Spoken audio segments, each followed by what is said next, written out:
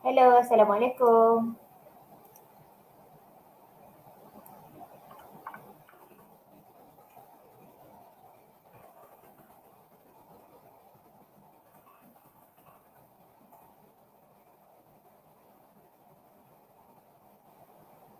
Okay, hello, Assalamualaikum semua.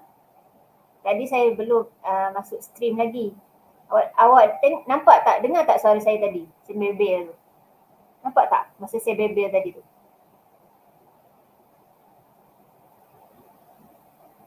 Nampak tak masa saya bebel? Tak nampak?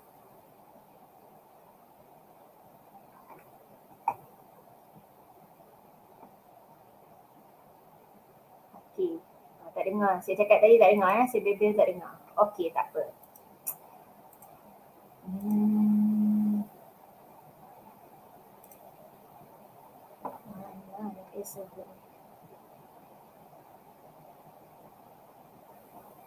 Okay, jom kita tengok. Saya akan bagi soalan ni backdated. Okay, saya akan bagi soalan ni backdated, awak boleh tengok kemudian lah ya. Okay, tak apa, kita bincang dulu ataupun saya tak kisahlah awak nak apa ni, nak buat bila, nak tengok discussion saya bila, okay. Tapi janganlah tak ada langsung orang masa saya live tu.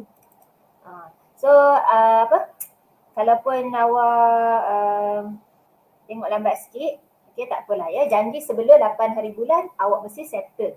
Mesti settle belajar bio ni mesti settle dah ya. Sebab bio paper 14 hari bulan. So bila 14 hari bulan awak tak ada gap. Ya, awak tak ada gap. That's why awak kena laju. Awak tak boleh perlahan. Pelajar matrikulasi mesti laju, mesti pass. Okay, kalau sebelum ni memang tak berdisiplin, ya, mudah distracted dengan handphone, mudah distracted dengan kawan, ajak makan, ajak main game lah, apalah. Awak kena all out, awak kena abaikan benda-benda yang tak penting dalam hidup awak. Contoh yang benda-benda macam itulah. Okay, abaikan kawan-kawan yang negatif ni. Okay, kadang-kadang dia yang putus asa awal, dia yang give up awal, dia yang down awal, lepas tu dia nak ajak kita sekali. So jangan layan orang macam ni. Okay, so awak fokus untuk diri awak. Okay, abaikan benda-benda yang tak penting macam tu. Okay, jom kita start. Alright, so nampak ya soalan saya yang pertama ni. Okay, so nanti dalam exam kena jawab lah, kena tulis nombor-nombor detail kan. Email tak payahlah. Okay, nanti dia akan bagi buku soalan. Okay, so kena tulis nama, nama tak payah. Kena tulis nombor matrik, IC macam SPM tu. Ya, macam kertas SPM awak tu. Okay, jom kita tengok soalan yang pertama. Okay, minta maaf ya, dia tulis nombor 7. Actually, ini adalah nombor 1. Okay, so sekejap ya, saya nak check. Okay ke tak saya lah ni. Okay, so setiap orang kena tengok ya, saya ambil attendance. Okay, saya ambil attendance dan saya check ya sebenarnya, walaupun lambat sikit tapi saya check. Okay, progress awak setiap seorang. Okay, awak jangan lagi give up awal. Okay, jangan, macam mana saya nak cakap, saya tak tahulah macam mana ya. Tapi kalau macam saya masuk matrik, result biasa-biasa je. Tapi saya jenis tak putus asa dan saya cuba yang, saya memang lembat sikit, saya ya. Saya kena belajar. Kalau orang lain belajar sekali, dengar sekali dah faham lah. Tapi saya kena 2-3 kali ya. Saya jenis slow sikit. Tapi bila saya dapat benda tu, saya lagi orang kata apa, resilient, lagi kuat saya pegang dengan orang lain. Okay, so saya nak awak macam tu jugalah. Okay, macam saya boleh korek benda tu lebih dalam lagi. So asal orang cara berbeza kan, cara pembelajaran dia berbeza, cara penerimaan dia berbeza. Ada orang dia baca macam tu, okay, dia main game ke apa, dia dapat 4 flat kan, itu memang gifted, itu memang genius. So kadang-kadang kita tak sama. Okay, so kita kena faham diri kita sendiri. Okay, jom kita tengok soalan yang pertama. Okay, sekejap ya. Alright. So, mana pensel saya? Okay, kita tengok soalan pertama. Okay, saya nak laju-laju sikit. Which statement below is most correct to explain? Explain this situation. Okay, kalau baca soalan, tips yang pertama, kena pasti soalan tu pasal topik apa. Okay, yang pertama ya, pasal topik apa. Okay, dia kata, the figure below shows a water strider that able to walk to water surface. Okay, so dia dah bagi hint, dia kata water strider. Water strider tu macam serangga yang boleh jalan atas air. Okay, so dia boleh jalan atas water surface, atas permukaan air. Alright, lepas tu dia kata pula which statement below is most correct to explain this situation. So yang paling betul untuk menerangkan keadaan di atas ini. Okay, so jawapan pertama, okay, adhesion. Okay, adhesion force between water molecule and the water strider fluid enable them to walk on the water surface. Okay, ni salah. Mana ada pelekatan antara water molecule dengan kaki water strider. Okay, tak ada langsung tarikan. Okay, adhesion, tarikan antara air, molekul air dengan kaki water strider. Ya, so tak ada. Ya, salah lah. Okay, tak ada tarikan tersebut. Tak wujud ya. Sebab dia kata dengan kaki water strider. Ya, so tak wujud lah. Okay, number 2, okay, B, adhesion force enable water molecule to stick together and against gravity so that water strider can float. Okay, ni salah. Mana ada, okay, mana ada adhesion boleh lawan gravity. Cerita ni hanya dekat dalam narrow ataupun ruang xylem yang sempit. Yang ni kita boleh make sense. Okay, tapi macam mana dia boleh lawan gravity sebab ada transpiration pool. Okay, ada tarikan transpirasi. Yang cerita ni di dalam plant xylem. Okay, so yang ni pun salah ya. So tak ada kaitan dengan gambar di atas. Okay, nombor 3, cohesion force between water molecule from unequal attraction at the inferior. Okay, inferior maksudnya dalam ya, inside. And inwardly maksudnya inside dan ke bawah. Okay, inside dan ke bawah ya.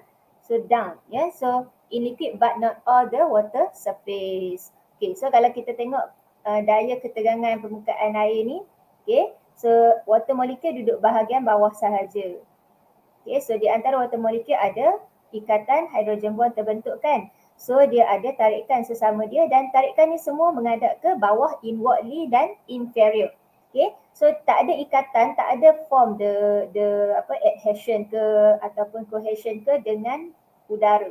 Okay, ini adalah air, udara. Okay, so tak ada tarikan, ikatan tu tak ada.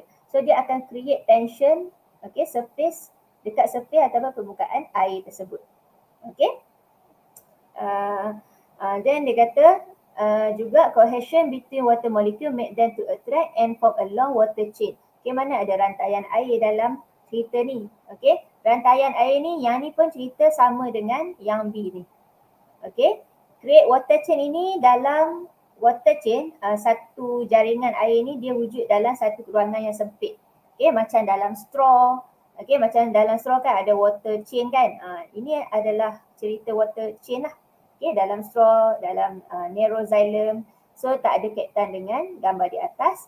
Okay, so jawapan dia adalah C. Okay, next question. Which of the following, okay, question number 2. Which of the following statement, okay, is not correct about molecule A. Okay, molecule A ni molekul apa? Kita tengok kat depan ni, okay, molecule A ni dia ada C double bond O, OH. Okay, C double bond O, OH. And then dekat belakang dia ada R group.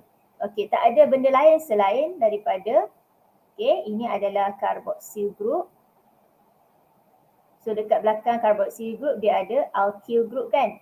Ataupun kita kata long hydrocarbon chain. Okay, so bila dua benda ni bergabung dia akan form fatty acid. Okay, fatty acid. Saya tak siapa yang tak buat lagi dia boleh jawab sekarang lah ya. Nanti bila dapat je kertas soalan ni terus dia tanda ataupun macam ni lah kelas.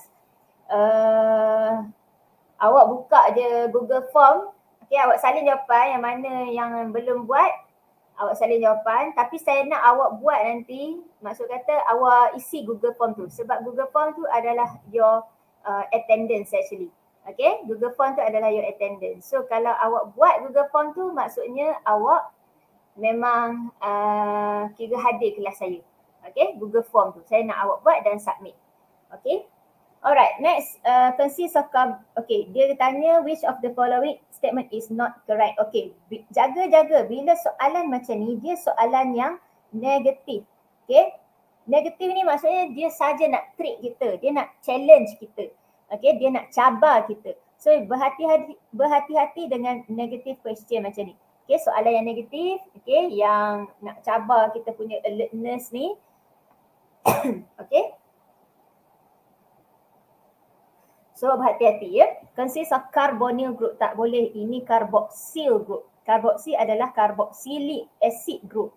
So ini bukan carbonyl group. Okay, and a side chain called R group with long hydrocarbon chain.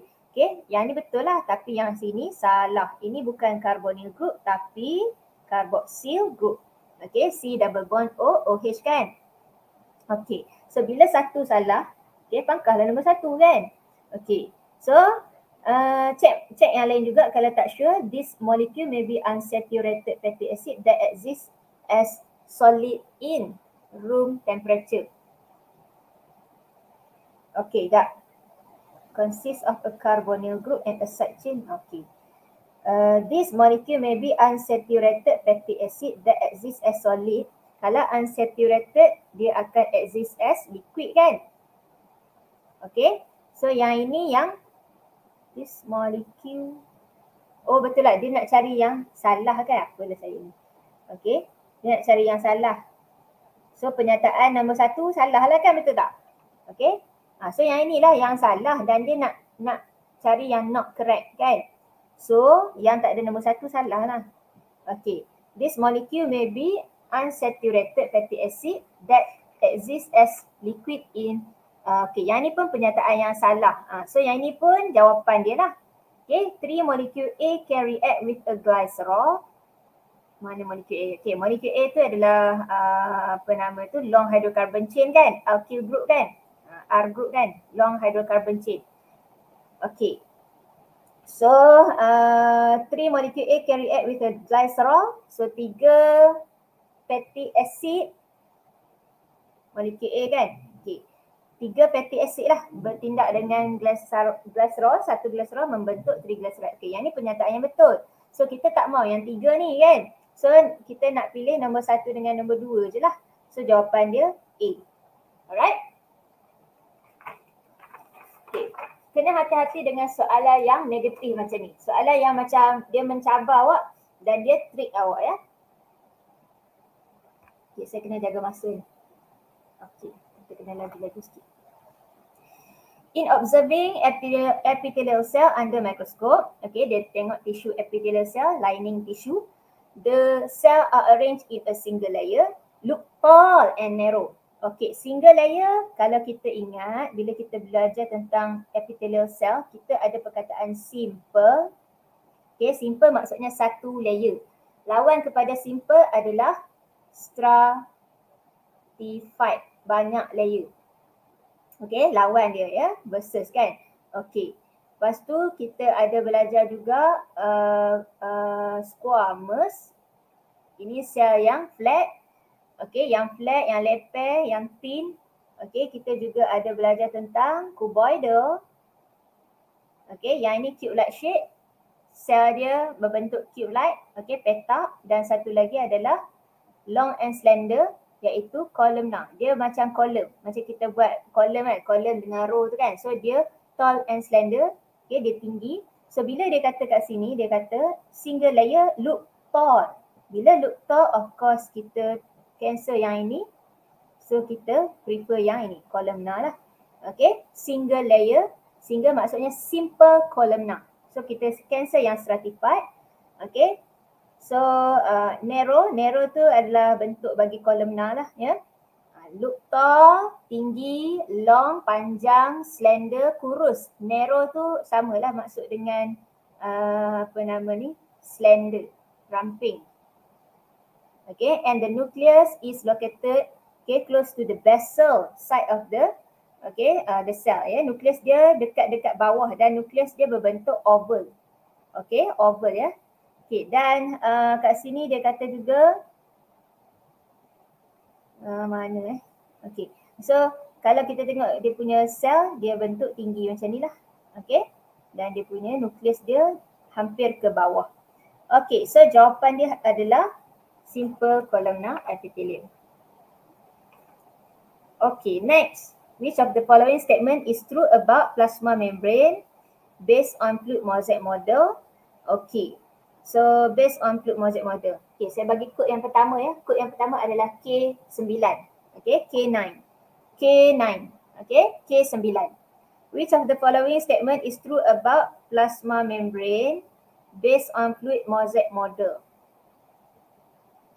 Okey, nanti awak isi juga attendance ya untuk orang yang tengok discussion. Saya nak tengok, saya nak tracking siapa yang malas-malas. Okey, saya nak tracking orang yang macam tu lah. Okey, kalau awak malas-malas, bila awak exam awak dapat A tak apa. Okey, tapi kalau awak malas-malas, okey, awak tak dapat A pula, ini adalah saya punya kata apa? Saya punya bukti lah, nak tunjuk dekat parent awak ke, nak tunjuk kat HCP ke apa ke, kalau dia orang tengok awak punya performance lah. Okay. So which of the following statement is true about plasma membrane? Okay, yang benar berkaitan tentang plasma membrane based on fluid mosaic model. Okay, dia nak suruh awak jelaskan tentang plasma membrane dan kaitkan dengan hipotesis ataupun orang kata apa, teori fluid mosaic model. Okay, yang benar kan? So plasma membrane consists of phospholipid bilayer with hydrophilic tail and hydrophobic head. Okay, yang ni salah sebab apa? Sebab okay, sebab hydrophilic, yang ini yang head. Ini yang philic kan? Ini yang hydrophilic. Ini yang hydrophobic. Ini tail. Okay, ni ekor dia. Yang hydrophobic, yang fobia kepada molekul air ataupun polar molekul kan. Dia fobia, dia tertolak kan. Tapi hydrophilic head, dia tertarik ataupun attract kepada polar molekul ataupun water ataupun air. Okay, so salah dah. Okay, plasma membrane consists of integral protein and peripheral protein. Okay, betul. Plasma membrane allow phagocytosis and pinocytosis to occur. Okay, phagocytosis and pinocytosis. Allow phagocytosis and pinocytosis. Phagocytosis dan pinocytosis. Cholesterol within the plasma membrane function in, okay, cholesterol dia tak function untuk cell recognition ya. Cholesterol untuk maintain ataupun as buffer. Okay, maintain fluidity. Okay, fluidity of plasma membrane. Okay, dia kawal, dia buffer. Maksudnya kalau keadaan terlampau panas, so bila ada kolesterol, dia akan maintain the structure of plasma membrane supaya plasma membrane takkan cair, ya, takkan melt, ya, takkan lebur. Tapi kalau keadaan yang sejuk, kolesterol ni dia akan maintain juga supaya plasma membrane takkan freeze, ya, takkan beku. Faham ya? So kolesterol tu sebagai buffer lah. Okey, yang ni betul. Okey, sorry, statement ni salah lah sebab ini sepatutnya dia punya function kan. Plasma membrane allow phagocytosis and pinocytosis to occur. Okey, kita dia macam mana ni? Okey, kalau yang macam ni dia akan form vesicle. Okey, alright, tapi statement ni betul tapi dia tak ada kaitan tentang based on fluid mosaic model. Bila kita sebut tentang fluid mosaic model, kita kena bincang tentang susunan protein pada plasma membrane dan juga sifat phospholipid bilayer itu. Dia tak ada kaitan tentang function dia ni. Okey, kamu kena cerita yang berkaitan tentang kenapa kita letak nama plasma membrane itu. Okay, is fluid mosaic model. Fluid is due to the phospholipid boleh move laterally and flip-flop. Dia boleh putar dan dia boleh bergoyang. Okay, mosaic is due to the susunan protein as in the plasma membrane tu, susunan dia macam mosaic, macam kita susun tiles, tahu? Kita susun lantai tile tu, jubin tu, itu membentuk mosaic. Okay, that's why namanya fluid mosaic model. Okay, so jawapan dia B. Okay, number seterusnya. Okay, the figure below shows a type of cell in plant. Which of the following are the function of the cell? Okay, cell ni, okay, tengok gambar rajah dia ada intercellular space. Dia ada, di antara sel dia ada ruang kosong yang begitu besar.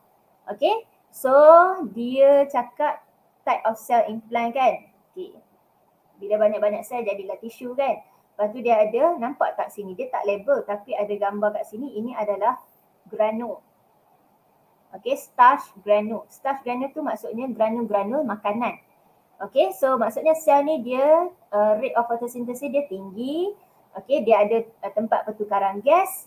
Okay, so tak adalah sel lain. Okay, dan selain daripada parenchyma.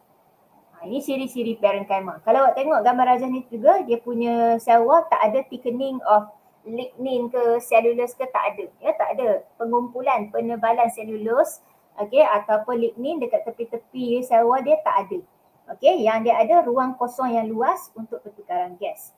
Okay, and then ciri lain dia ada isodiametric, okay, shape. Diameter dia lebih kurang, okay, sama. Dia ada jejari yang sama. Okay, vacuole bersaiz besar. Okay, so dia banyak subcell, dia banyak air. So which of the following are the function of the cell? Soalan nak function. Okay, so it provide mechanical strength and rigidity. Salah. Okay, sifat ini hanya untuk parenchyma. Parenchyma adalah mechanical untuk xylem ataupun vascular bundle dalam plant. Okay, kalau untuk flexibility parenchyma pula. Sclerenchyma.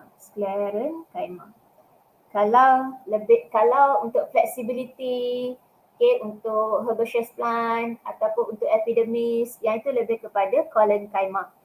Okay, store food and secretion, carry out photosynthesis. Okay, jawapan dia adalah C. Okay, C. Sekejap ya. Saya punya bateri habis sekejap. Bateri pensel habis sekejap. Okay, so jawapan dia adalah 2 dan 3, betul. Okay, sebab dia adalah sel yang living cell, sel yang hidup. So sel yang hidup dia aktif buat pelbagai aktiviti. Okay, dan dia bukan more to the mechanical support. Ya, dia lebih kepada nak buat kerja lain.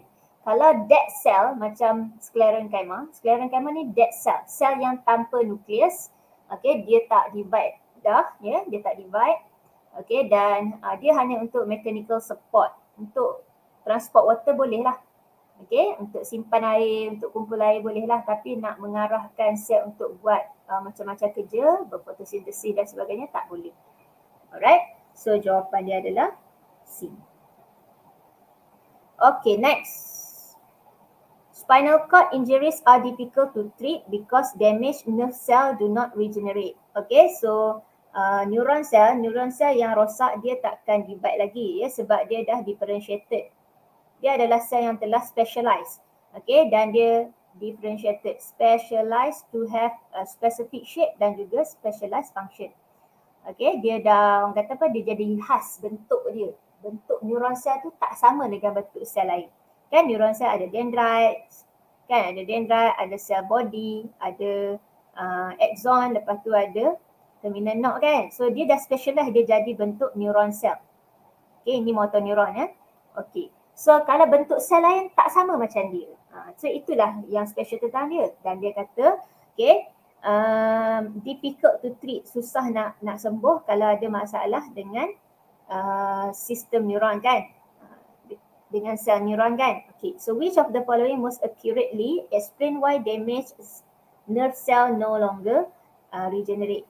Okay, so kenapa nerve cell tak boleh regenerate? Okay, what is your answer? Okay, because mature nerve cell are in resting state and no longer divide by mitosis. Okay, nerve damage disrupt the cell cycle. Okay, ni salah. Nerve damage disrupt the cell cycle. Actually salah. Nerve damage prevents centriole from being synthesized pun salah. Okay, dia punya kata kunci ni. Okay, kata kunci dia, nerve cell ni antara sel yang tidak lagi berfotosintesis sebab dia dah mature cell. Sama lah macam T cell, sel darah putih kan. Okay, B cells.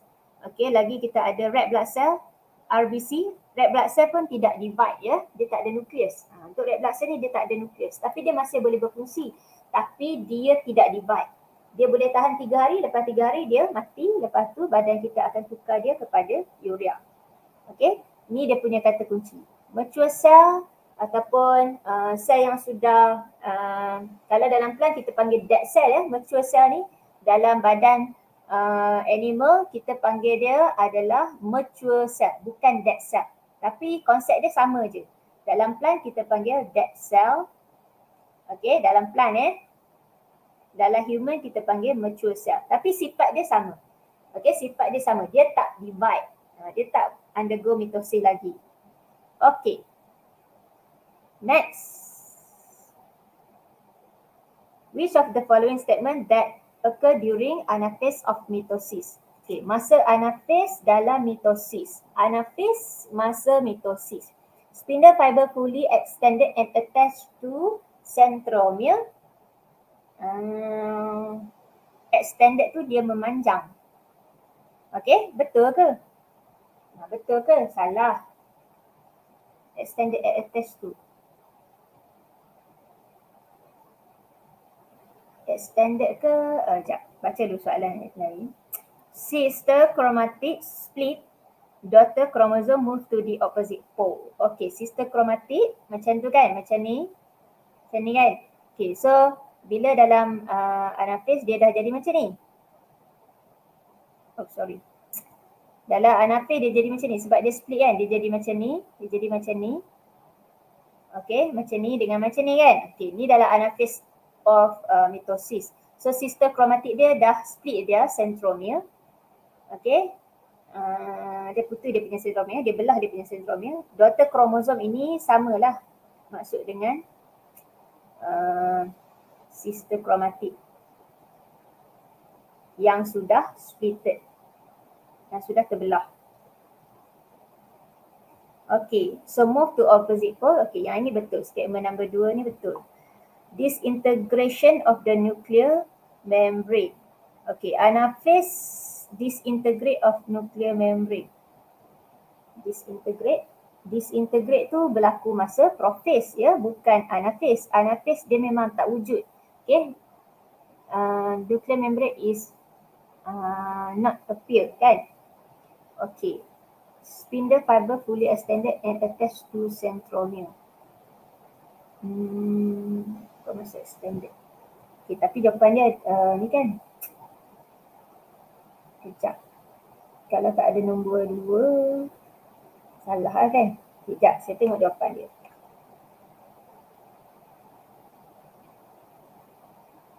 Disintegration of the nuclear membrane.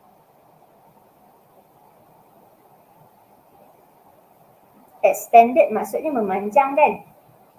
Fully extended. Dia sepatutnya dia lawan dengan shorten. Okay.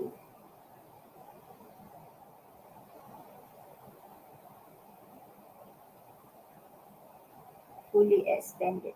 Okay, kejap ya. Okay, yang ni saya KIV dulu. Nanti saya cari kenapa reason di sebalik dia. Okay, KIV nombor, soalan sepatutnya nombor berapa ni? 1, 2, 3, 4, 5, 6, 7. Soalan nombor 7. Okay, kenapa dia keluar 13 tak tahulah. Okay, next question. Saya ni dulu. Okay, nombor 7 tu. Okay, short horn S besar, okay, in cow is dominant to long horn, while black coat B is dominant to brown coat. Okay, so short horn S besar dominant to long horn. Okay, so kita ada short, okay, long. Okay, so dia kata dominant kan, so S besar lah. S besar buat macam tu. Okay, so long sebab dia lawan, so dia recessive lah. So dia macam ni. Tulis dulu macam tu. While black coat, B is dominant to brown cat. Okay, black. So buat macam ni kan. Okay, to brown coat. Brown. So yang ni brown. So yang ni B kecil lah sebab dia recessive. So cow that are heterozygous for both characteristic will test cross and produce 100 offspring. How many offspring will have short horn and black coat? Okay, both characteristic are heterozygous kan? Okay, kalau saya nak cepat, saya akan buat Punnett square terus. Saya dah tak buat turun gamet parent tu, saya tak buat terus. Okay, so saya letak kat sini dia punya first individu dia. Sebab dia kata both kan. So maksudnya mak dengan ayah dia. So kat sini letaklah mak dia. Okay, so both are heterozygous. So letak awak punya gamet kat sini. So kalau heterozygous patutnya dia macam mana? Dia S besar kan. S kecil, B besar, B kecil lah. For both. So bila for both, okay, gamet yang kita boleh keluarkan daripada dia, okay, adalah kat sini dia tak state berada pada kromosom yang sama ke ataupun linked ke, dia tak state macam tu. Okay, so kita assume dia adalah Mendel lah. Okay, so bila kita nak keluarkan gamet daripada heterozygous, so awak kena ingat Mendel second law, okay, the independent assortment. So S besar boleh pair dengan B kecil.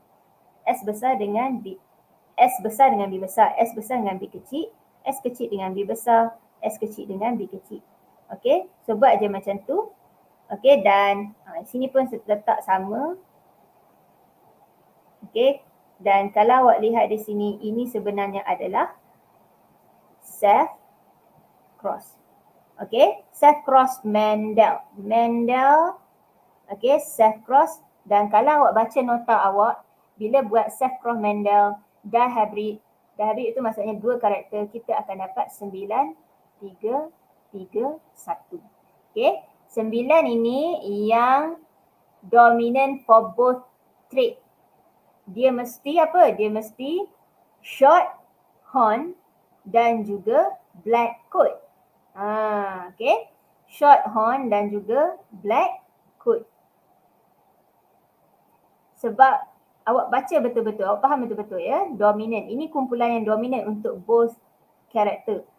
Okay, tapi kumpulan yang satu ni, dia ni adalah recessive untuk both karakter. So dia lawan kepada dia lawan kepada short dan juga black horn tadi. So yang ini adalah long horn dan juga brown coat. Okay, kena faham yang tu. Okay, so kalau kita tengok dia punya genotype dia, bila kita kira, okay, kita kena buatlah semua-semua ni ya. Siapa yang dah biasa buat, siapa yang dah biasa study, dia akan tahulah. Okay, dia akan tahu dekat muka surat dalam nota. Okay. Genetic diagram. Okay, muka surat 70331. Dia mesti tahu punya. Self cross. Okay. Self cross. Heterozygous self cross. Untuk both trait ya. Untuk dua-dua ciri. Ni heterozygous. Ini heterozygous. Ini pun heterozygous. Alright. So how many offspring will have short horn and black horn? Short horn and black horn. So dia nak kita cari yang mana? Kita cari yang ini. Ini. Okay, yang pure ni.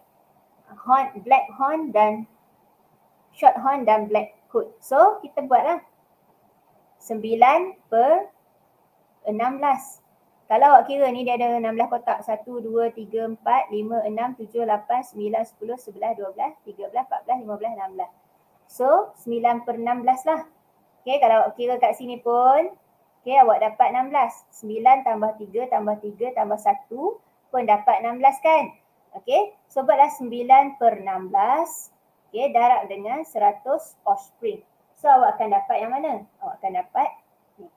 Awak akan dapat D. Short horn and black coat kan? How many offspring will have short horn and black coat? Kejap.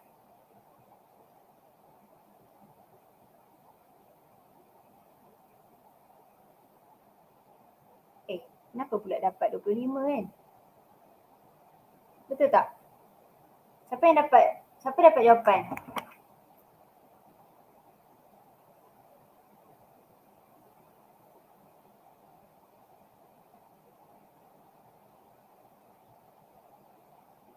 Cows that are heterozygous for both. Oh, okay. Saya salah baca.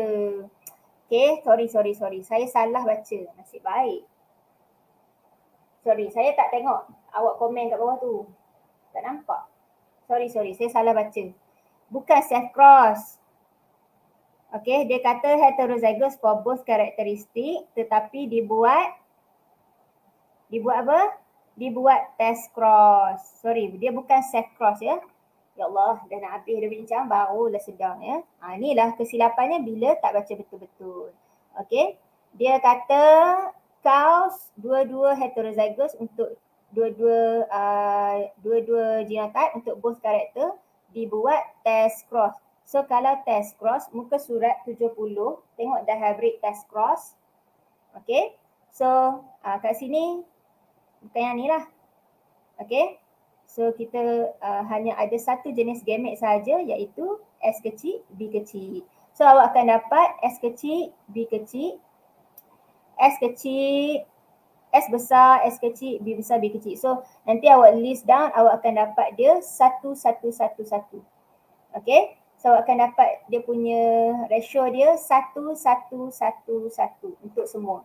So macam mana nak kira? So ambil 1/4 darab 100. So that's why jawapan dia 25. Okay, saya pun dah careless kan. So awak tak boleh dah careless je saya ya, sebab awak exam. Next, number 15, the progeny of F1 from cross between a cross between true breed dominant round seed pea plant with a wrinkle seed pea plant will self-pollinate. Self-pollinate Okay. Mana awak kena komen?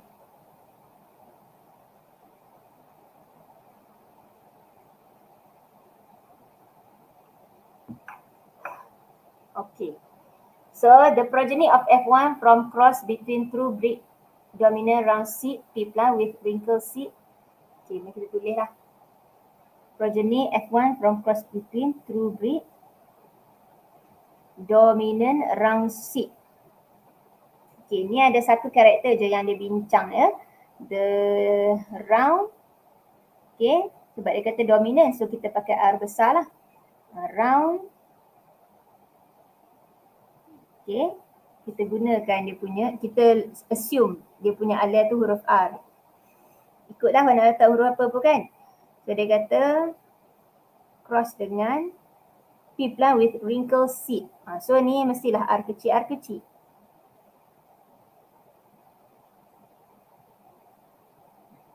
Ya, betul-betul. The progeny of F1 from a cross between true breed dominant round seed pea plant with a wrinkle seed plant were self-pollinated. Predict the result in F2 generation. Oh, okay, faham.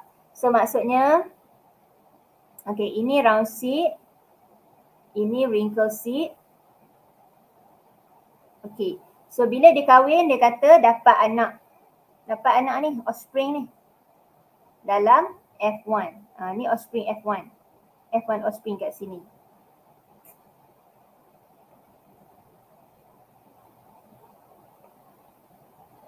Okay, dan dia kata ada keyword dekat sini iaitu kejap ya, hilanglah pula. Iaitu true breed. True breed is pure breed. Bermaksud asalnya dia adalah R besar, R besar. Okay, so bila dia breed, so turunlah anak dia nanti. Ini R besar, ini R kecil. So anaknya semua adalah heterozygous. Ayat dia ni, dia kata anak-anak ini, progeny daripada F1 ini akan dipollinated. Self-pollinated tu maksudnya dia buat F1 self-cross. So maksudnya R besar, R kecil cross dengan R besar, R kecil. Awak kena faham ayat tu. So gamet turunlah. So gamet turun R besar, R kecil untuk individu yang pertama. Untuk individu yang kedua R besar, okay, R kecil. So awak crosskan, awak akan dapat R besar, R besar, R besar, R kecil, R besar, R kecil, R kecil, R kecil. So soalan dia, predict the result in F2 generation.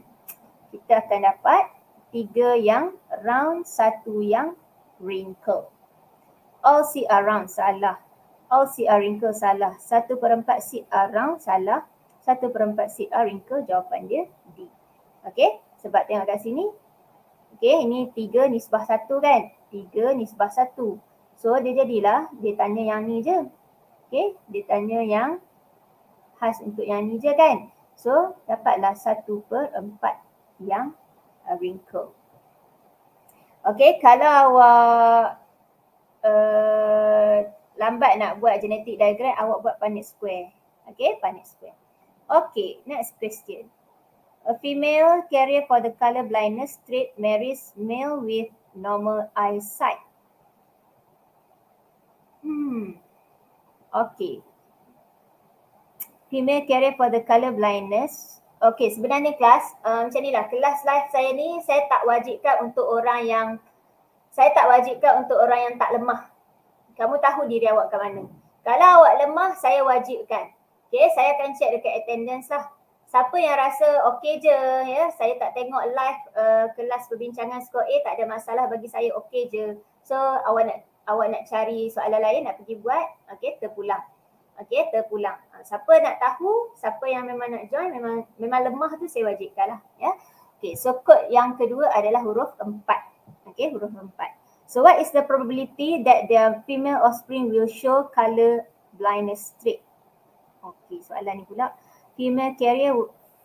Okey, so bila carrier, XH besar, XH kecil. Sebab dia kata female, perempuan kan. So bila dia carrier, dia punya genotype dia adalah heterozygous.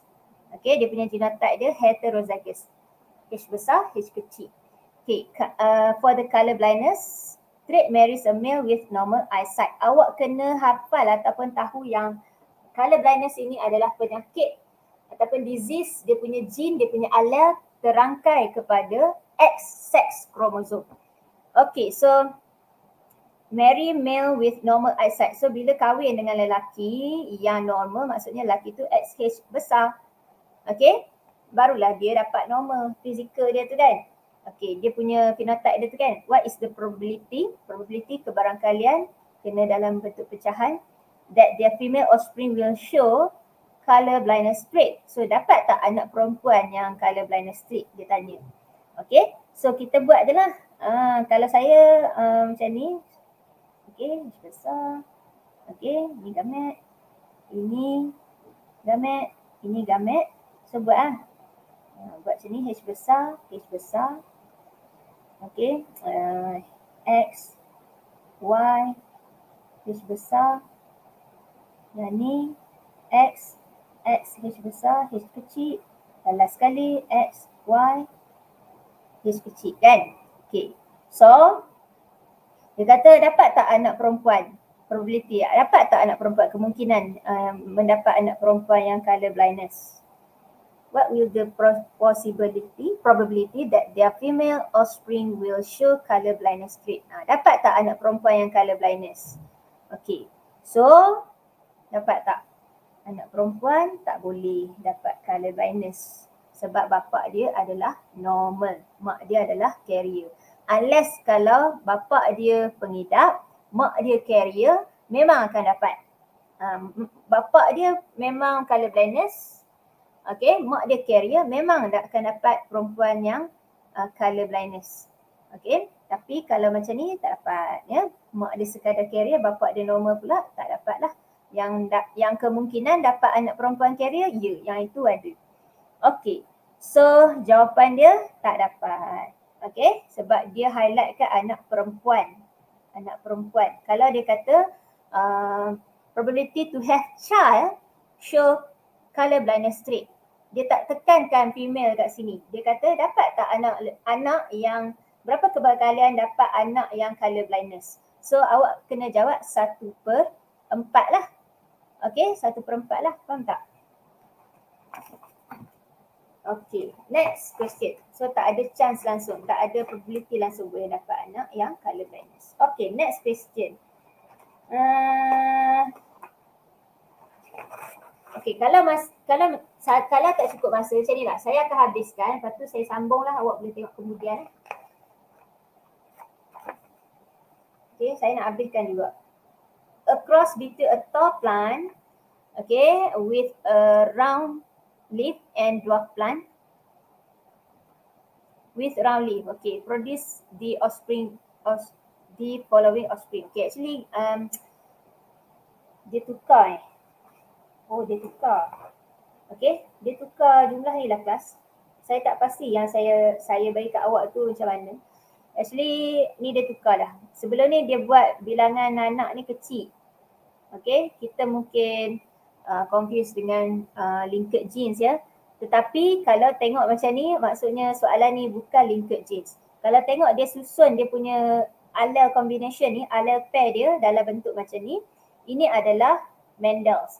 Okay, Mendel's dia akan tulis allele combination, pasangan allele dia, R besar, R kecil, T besar, T kecil macam ni. Tapi okay, untuk linked genes dia tak tulis macam ni. Untuk linked gene dia akan tulis R besar, okay, T besar, slash R kecil, T kecil macam ni. Kalau satu lagi dia boleh buat macam ni juga. R besar,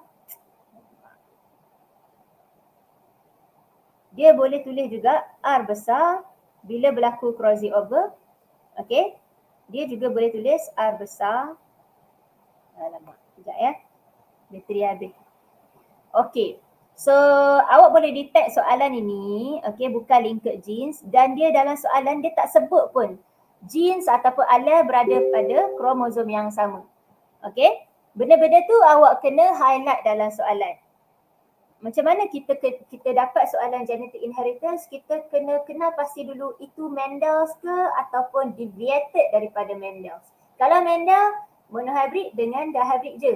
Tapi kalau deviated Mendel, pewarisan ataupun inheritance yang tak follow Mendel seperti linked genes, autosome linked, set linked genes, incomplete dominant, codominant allele, multiple allele, polygenes, letter allele ke apa ke. Okay, so itu semua adalah deviated daripada Mendel. Tak menepati apa yang Mendel ajar. Okay, so bila dia dah tukar macam ni, kita tahulah ini adalah Mendel dihybrid. Okay, kalau soalan sebelum ni dia ada tukar sikit ayat kat atas ni, dia kata the gene are unlinked. Okay, unlinked. Unlinked maksudnya, okay, kalau dia kata unlinked maksudnya the kromosom tak berada pada kromosom yang sama, the gene, the allele tak berada pada kromosom yang sama, therefore the cross ataupun the inheritance tersebut adalah Mendel. Okay, Mendel's law. Dia kena follow Mendel's law.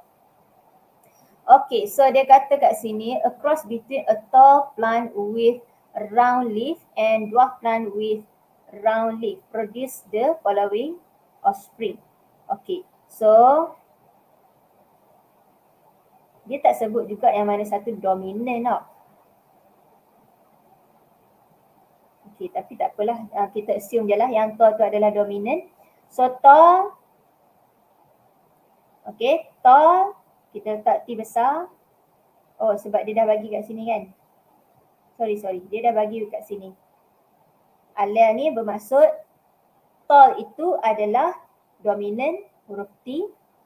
So kita tak macam ni sebab kita tahu dia punya phenotype, kita tak tahu dia punya genotype. Physical dia kita tahu, tall dan round. Okay, tapi genotype dia kita tak tahu. So dia cross dengan dwarf plant. Okay, round leaf.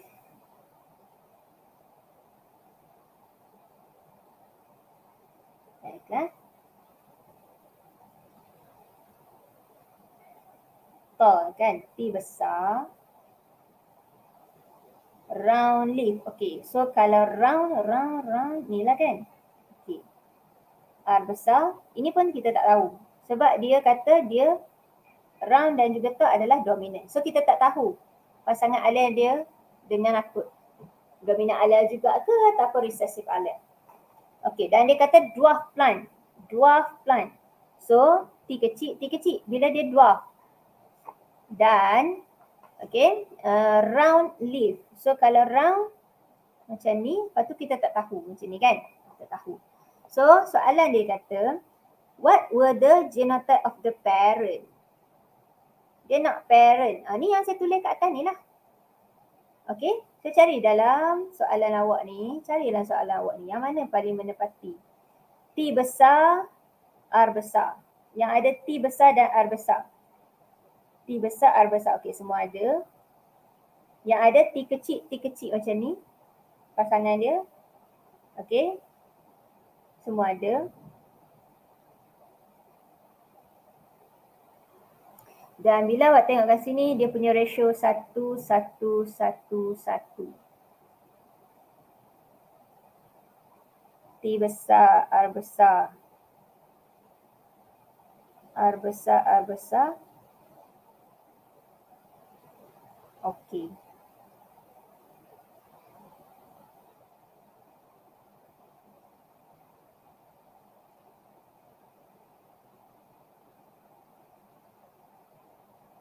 Sebab dia dapat ratio kan.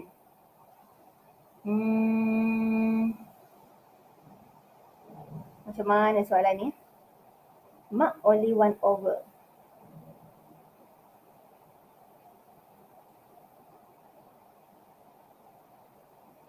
Okey. Awak kena cuba satu-satu. Awak kena cuba satu-satu ni. Macam mana nak dapat? Macam mana nak dapat soalan ni? Okey, saya KIV dulu. Saya pun tak tahu. Okey. Nanti saya tanya siapa-siapa yang pandai jawab soalan ni. Okey. Drosophila flies with grey body and long wing were crossed with black body. Okey, ke siapa ada jawab ni? Saya tak pastilah macam mana nak jawab. Blank pula tiba-tiba. Okey, tak apa. So Drosophila flies with grey body and long wing were crossed with black body and vestigial wing flies. The F2 offspring obtained as follow. Okey, dia bagi dua karakteristik, the body color dengan wing type.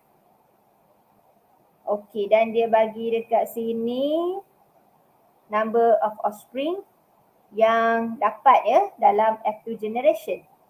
Okey, dan kalau awak tengok bilangan dia, yang dua ni dia begitu kecil, dan kalau tengok dia punya phenotype dia, the flies have grey body, long wing. Okay, satu lagi black body dan vestigial wing. F2 generation dapat macam ni. Okay, yang ni awak kena tahu yang ini adalah type of linked gene. Okay, kenapa saya kata linked gene? Sebab awak tengok ni, kumpulan yang recombinant. Grey body, vestigial wing. Black body, long wing. Sebab apa? Sebab ini bapak dia dengan mak dia ni, grey body dan long wing. Black body dan vestigial wing. Biasanya black body dan vestigial wing ni, ini adalah recessive. Sifat yang recessive.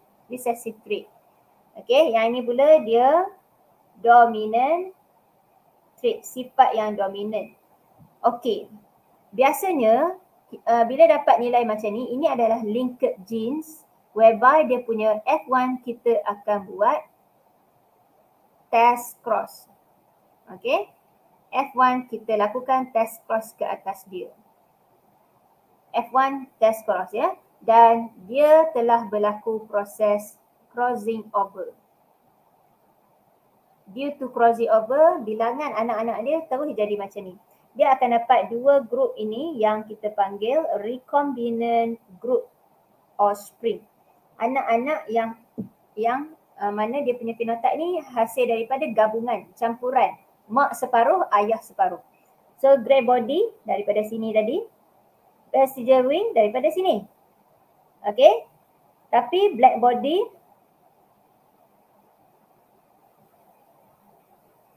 okay, black body yang ini digabungkan dengan long wing kat sini. So ini adalah linked gene F1 test cross with crossing over, di mana ini adalah deviated daripada Mendel, tak ikut hukum Mendel. Tengok nilai ni. Okay, yang lagi dua grup lagi kita panggil parental phenotype offspring. Anak-anak yang mengikut ciri ayah, sebiji ayah. Okay, yang ini. Dan anak-anak kumpulan yang mengikut sebiji sama seperti mak dia. Yang kumpulan ni. Okay, ni dia punya bilangan nombor sangat tinggi. 522 jauh kan? 496 jauh kan? Jauh dengan 98 dan 104 ni. Alright. So kat sini which of the statement refer to the crossover? Okay, yang ni kita kena kira. Rekombinant 98 tambah dengan 104. Okay, kita kena bahagi total offspring. 522 tambah 496 tambah 98 tambah 104. Okay, baru awak boleh kira dia punya COV value sebab ini daripada rumus COV value kan. Okay, so nanti awak akan dapat jawapan dia adalah berapa persen? 10%. Awak akan dapat jawapan dia adalah 17%. 17% ya. Crossover value dia adalah 17%. Okay. 17%. So 17% ni actually samalah dengan 17 centimorgan ataupun 17 map unit. Bacaan distance, jarak antara dua gene. Okay. Gene color dengan gene untuk jenis sayap ya. So crossover value 9% ni salah lah.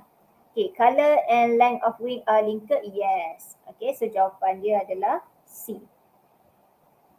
Okay. Macam ni kelas. Okay, awak boleh dismiss lah kalau ada kelas lepas ni ya. Kalau tak ada, awak teruskan dengan saya. Okay. Soalan baru nombor berapa? Kalau tak ada, tak apalah. Okay, awak boleh sambung. Okay. Sekejap ya. Saya nak cakap dalam grup. Kumpul kelas. Okay, nanti awak punya kod. Awak letak 2 kod sajalah ya untuk yang awak tengok sekarang. Nanti awak sambung kemudian. Okay. So, kelas 7 DSH 29 join link di atas. Okay, kelas 3 DSK 10 awak boleh dismiss, awak boleh tengok kemudian. Okay, boleh tengok kemudian. Okay. Bila buat submit je ya, saya kira attendance. Coloration of zebra muscle is determined by a single gene with 2 alleles, one which shows complete dominant. Okay, dia dah bagi kat sini. Okay, complete dominant. Ini pun kata kunci kepada Mendel's. Mendel's dia ada complete dominant dengan complete recessive. Lawan kepada complete dominant adalah complete recessive. Ini adalah Mendel. Okay, ini adalah Mendel. Complete recessive. Muscle with dark zebra stripe shell are homozygous dominant or heterozygous for the gene, while solid light color shell are homozygous recessive. Okay, bila dia kata macam ni, homozygous dominant, cuba kita letak satu huruf. Okay, muscle with dark zebra stripe shell. Okay, kita bagilah sebab ciri-ciri dia gelap, berjalur, hitam putih kan. So kita letaklah gelap, jalur dan hitam putih ni sebagai satu ciri yang dominan. Alright, so letaklah satu huruf dekat dia. Contoh awak buat D besar sebab dia dominan kan. So bila dia kata they can be homozygous dominant ataupun heterozygous. So D besar dan juga D besar, D kecil. Yang ini dia akan dapat dark, okay, zebra stripe shell tu. Alright, lawan dia while solid light color shell. Solid light. Okay. Yang ini D kecil. Kumpulan ini pula adalah solid light. Okay, solid light. Yang mana dia homozygous recessive. In a sample of 100 zebra mussel, 64 dark zebra striped shell, assume Hardy-Weinberg equilibrium. Okay, ni soalan population ecology. What is the expected frequency of the dominant allele? So dia tanya P. Okay, dominant allele. So diberi dekat awak 64 ini adalah dark zebra shell. Kumpulan ini. Ya. So assume dalam sampel tu ada 100 individu massa ni. Massa ni dalam bahasa Melayu kita panggil kerang kerang kan? Kerang. Alright, so bila 100 kumpulan ini adalah kumpulan dibesar, dikecil.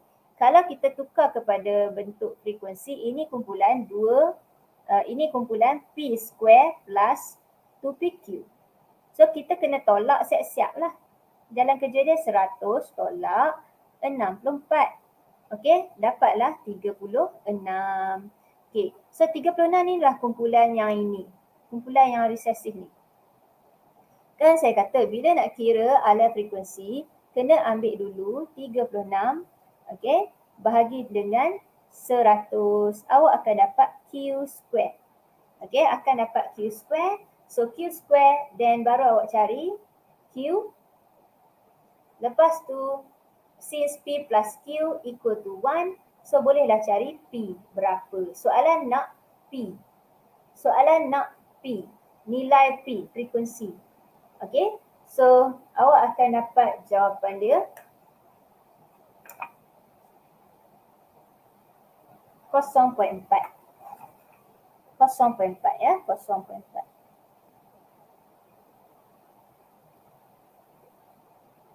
Okey. Allah.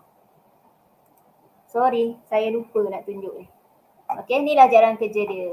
Okey, cari dulu Q square sebab ya kumpulan 36 tu lah kumpulan yang tidak disebut. Yang disebut ini adalah kumpulan ni. Kumpulan ni adalah kumpulan homozygous dominant dan heterozygous yang ini. Awak kena kenal pasti dia punya ciri dekat situ.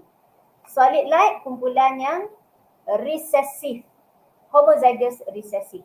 So nak cari P, kena dulu tahu kumpulan, kena selesaikan dulu kumpulan ni, kumpulan apa pula? Kumpulan Q ni. Kumpulan homozygous resesif. Homozygous resesif. Dikecil. So kita dapatkan Q square, then kita convert dapatkan Q, square root kan Q square, dapat Q. Lepas tu tolaklah kita dapat P sama dengan 1 sama dengan 0.4. Okey.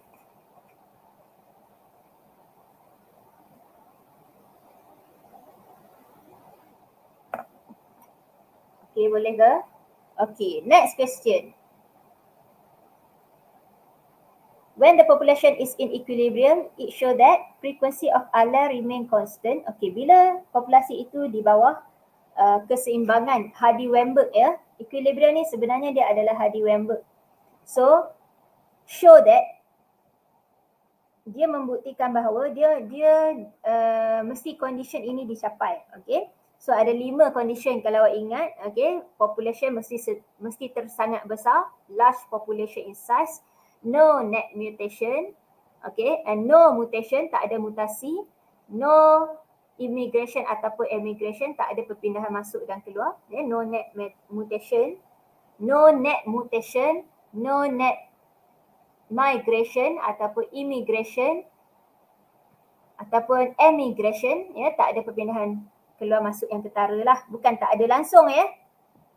No net migration, bukan no migration. Okey, maksud kata kalau 2 orang pindah keluar, 2 orang pindah masuk, so dia equal dekat situ. Maksud satu lagi, no mutation, memang tak ada mutasi langsung. Tak sama ya bila ada perkataan net ni. Okey. No selective, no natural selection, tak ada natural selection, tak ada pemilihan. Semua individu juga boleh mating, ada chances yang sama untuk mating dengan individu yang lain. Okey, daripada opposite sex lah. Okey, dia tak ada selectively. Dia tidak ada hak ciri khas-khas yang dipilih. Okey, maksudnya contoh kalau ada zirafah hidup kat satu-satu kawasan, kalau kawasan tu tak cukup makanan, so zirafah yang berleher pendek yang mati. Itu kita kira sebagai natural selection. Terdapat pemilihan siapa yang patut survive. Okay, tapi kalau equilibrium ni semua boleh survive. Faham tak ya? So frequency of alarm remain constant from one generation to generation. Yes.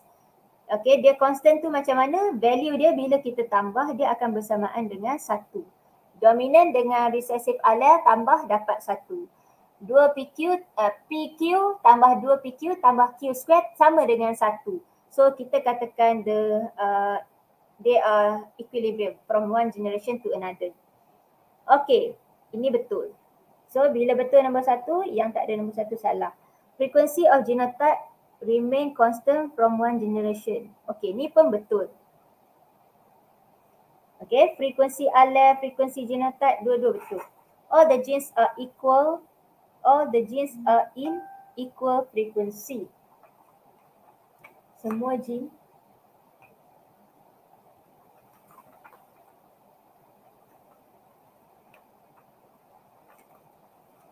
soalan berapa ni terbincang? Okay, all the genes are in, okay, mana ada kita cerita all the genes are in equal frequency, mana boleh. Okay, kat sini maksud dia P square, okay, plus 2PQ equal plus Q square equal to 1. Yang ni betul lah. Tapi kalau dia kata semua genotype ini mempunyai frekuensi yang sama, belum tentu. Yang ni mungkin 0.4, ini mungkin 0.1, kan? Ini mungkin 0.5, tak semestinya sama di antara P square, 2PQ dengan Q square. Yang penting bila kita tambah dia 1 lah. Okay, tapi yang ni tak semestinya sama dengan yang sebelah dia kan. Okay. So jawapan dia adalah B.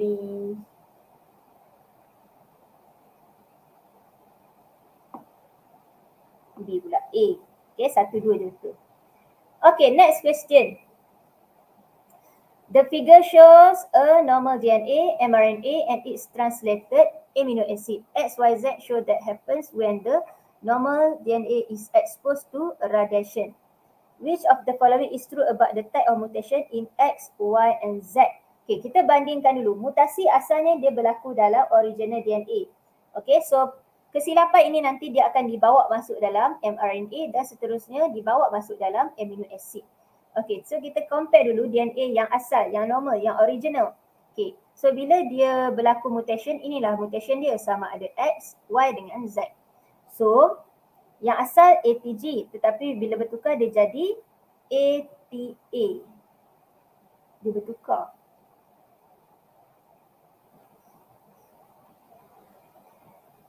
Okay, yang ni pula dia bertukar jadi ATC tapi yang ni dia bertukar jadi apa ni ayat dia? Oh, okay, saya faham. Okay, bukan. Macam ni kelas.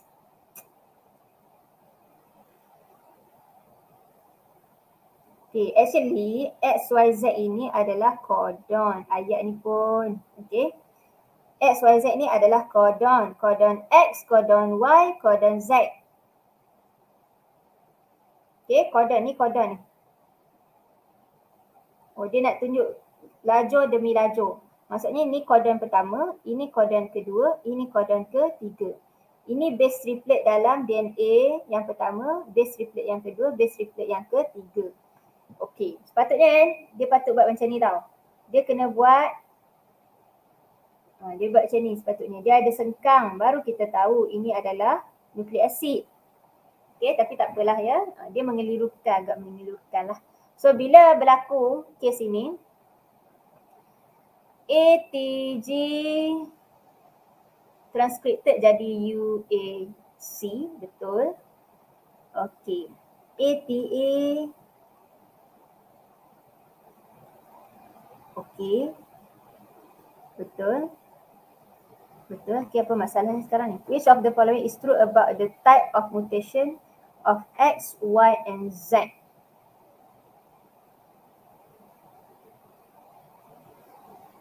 Dia suruh kita identify.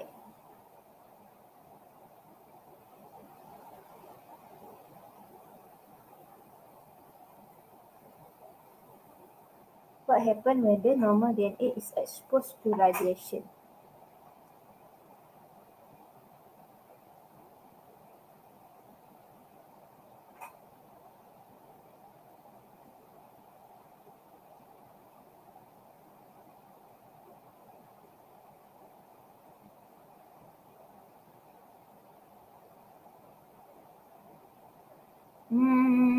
Apa maksud dia? X is nonsense mutation sebab ini DNA, ini mRNA.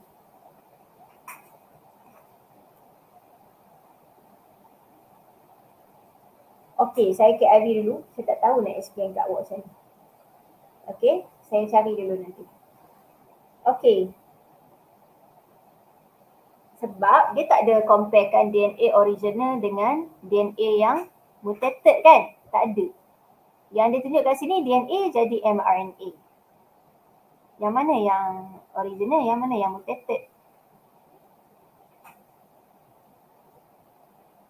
Okey, so KIV dululah soalan ni. Nombor berapa lah. Okey. Nombor dalam ni actually nombor entahlah nombor berapa dah. Okey, tapi dalam ni dia tulis nombor 21. Okey, tapi tak apa dah. Dia generik sekali dengan yang awal tu. Actually tak perlulah letak number kan. Nombor 1, 2, 3, email apa semua tak apa dah. Cikgu tu yang letak, kita follow je. Kat sini dia tulis nombor 21. Sebenarnya soalan ni bukan nombor 21 ni. Okey, yang ini ni saya tak faham. Okey, dia tak ada compare between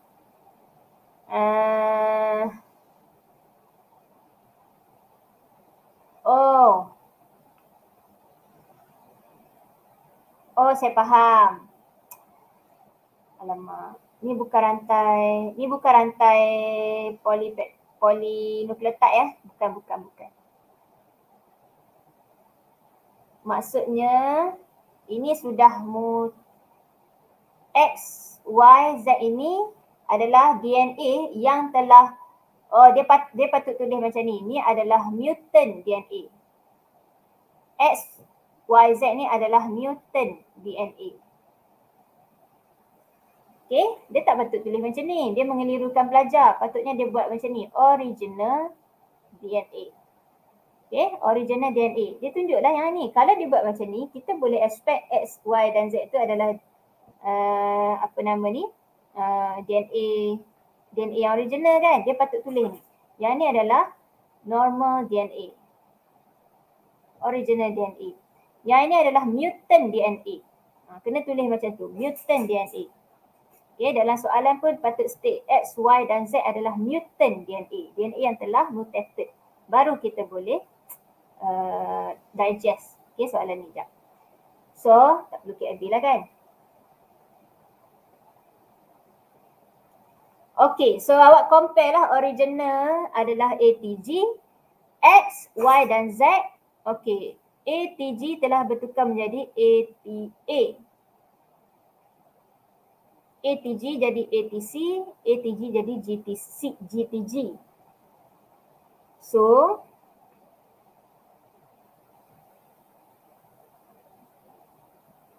asal dia tyrosin, UAC akan translated jadi tyrosin amino acid. Tapi, okay, tengok X ini pun akan jadi tyrosin amino acid kan. So, kodon berubah tapi amino acid tak berubah. So, maksudnya X adalah silent mutation. Okay, so pangkah yang ni. So, X adalah silent mutation. Okay, UAG, uak, uga. Uak, uga. Yang ni kena hafal. Ini semua adalah stop codon. So, dalam kes ni UAG adalah stop codon. So, no amino acid. Nampak tak? No amino acid. Tak ada amino acid. Dia tulis stop je kan? So, proses translation stop. So, Y adalah nonsense mutation. Alright, so cancel lah yang ni. So, jawapan dia B lah. So, check. Z, histidine. Yang ni missense mutation, amino acid yang lain pula yang dia translated. Asal je patutnya tyrosin tapi tertukar dengan histidine. So ini adalah missense, salah faham. So jawapan dia B. Okay, namanya. Okay, next question. Which of the statement about sickle cell anemia is true? Yang benar. Okay, ni bukan soalan berbentuk negatif ya. Ini bentuk yang positif lah. So yang benar pasal dia change. Okay, yang ini awak kena tengok dekat muka surat. Kalau tak baca memang tak boleh jawab. Tu dia saya boleh beritahu. Okay. So kalau awak tak baca memang tak boleh jawab. Kalau awak tak hafal, awak tak tahu memang tak boleh jawab. So tengok dekat muka surat. Mutation. Muka surat 99 atas sekali. Dia bagi tahu symptom of, dia kata bukan symptom. Dekat atas tu dia explain kan, base substitution kan. In mRNA, codon ke surat 99 ya. In mRNA, codon GAA is replaced with GUA. Okay, sepatutnya adalah GAA, dia bertukar dia jadi GUA. Untuk sickle cell anemia, GUA. Okay, kemudian polypeptide chain pula, amino acid dalam polypeptide chain tu sepatutnya glutamic acid telah tertukar menjadi valine amino acid. Okay, so statement nombor 1 ni salah. Okay, kejap habis tadi pula pen saya. Okay, so 2 betul, 3 betul. So jawapan dia adalah C. Awak kena faham ayat bahasa Inggeris tu. Amino acid di dalam polypeptide chain itu menjadi valine. Okay. Instead of glutamic acid. Instead of tu maksudnya sepatutnya adalah glutamic acid. Faham tak? Dia ganti dengan valine di mana sepatutnya adalah glutamic acid. So yang ni salah. Sepatutnya GUA. Okay, yang ni betul lah sebab amino acid yang berlainan ya, yang dihasilkan sepatutnya glutamic acid tapi terjadi valine. So jawapan dia C. Alright, next question. Allopolyploid formed from the hybridization of two closely related species. Which of the following statement is not related to the figure shown above? Show below. Show above pula. Allopolyploid. Dia dah bagi hint dalam soalan. Allopolyploid adalah hybridized di antara dua spesies yang tak sama. Okay, contoh singa dengan harimau. Okay, horse dengan donkey. Itu adalah allopolyploidy lah. Which of the following statement is not related to the figure shown below? Okay, ni soalan negatif. Soalan negatif dia sengaja nak trap awak. Kalau awak tak faham, awak cabar, awak di-challenge, awak di-tricky, ya, di-trick, diberi helah kan. So, dalam gambar rajah ni, dia kata yang tak betul berkaitan tentang gambar rajah di bawah ini. Okay, tengok, non-disjunction had occurred in individual A that caused it to produce same chromosome number as the parent cell in their gamete. Apa cerita ni? Okay, non-disjunction ni adalah kegagalan kromosom untuk berpisah pada individu A. So kalau individu A asal dia sel dia 2N sama dengan 4. Kalau dia nak jadi gamet, dia kena kromosom dia kena berpisah. So dia sepatutnya akan dapat gamet dia N sama dengan, sepatutnya ya, yang normal gamet dia sama dengan 2. Tapi kejadian ini okey, di mana gamet dia tetap 2N sama dengan 4 telah berlaku non-disjunction pada setiap kromosom pair dia, ya, berlaku kegagalan kromosom untuk berpisah. That's why dia dapat gamet dengan 2N juga. Dia dapat gamet yang diploid juga. So, betul tak statement nombor 1 ni? Non-disjunction had occurred in individual A that caused it produce same chromosome number as its parent cell. Betul lah. Betul lah kan? Sama. Yang ni sama pula dengan yang ni. Sepatutnya dia half. Dia separuh kromosom set dia. Kromosom set dia separuh, kromosom nama dia pun separuh sepatutnya kan. Okay, so itu betul lah. Individual B had produce normal gamete by meiosis. Individu B, yes, dia melakukan proses meiosis untuk dia jadikan gamete with half chromosome number. Okay, so asalnya B tu dia 2N sama dengan 6 kromosom. Bila undergo meiosis, dia jadi half chromosome number. Maksudnya N sama dengan 3. So from their parent cell located in each gamete, ya, berbanding dengan sel yang asal. So yang ni betul lah. Okay.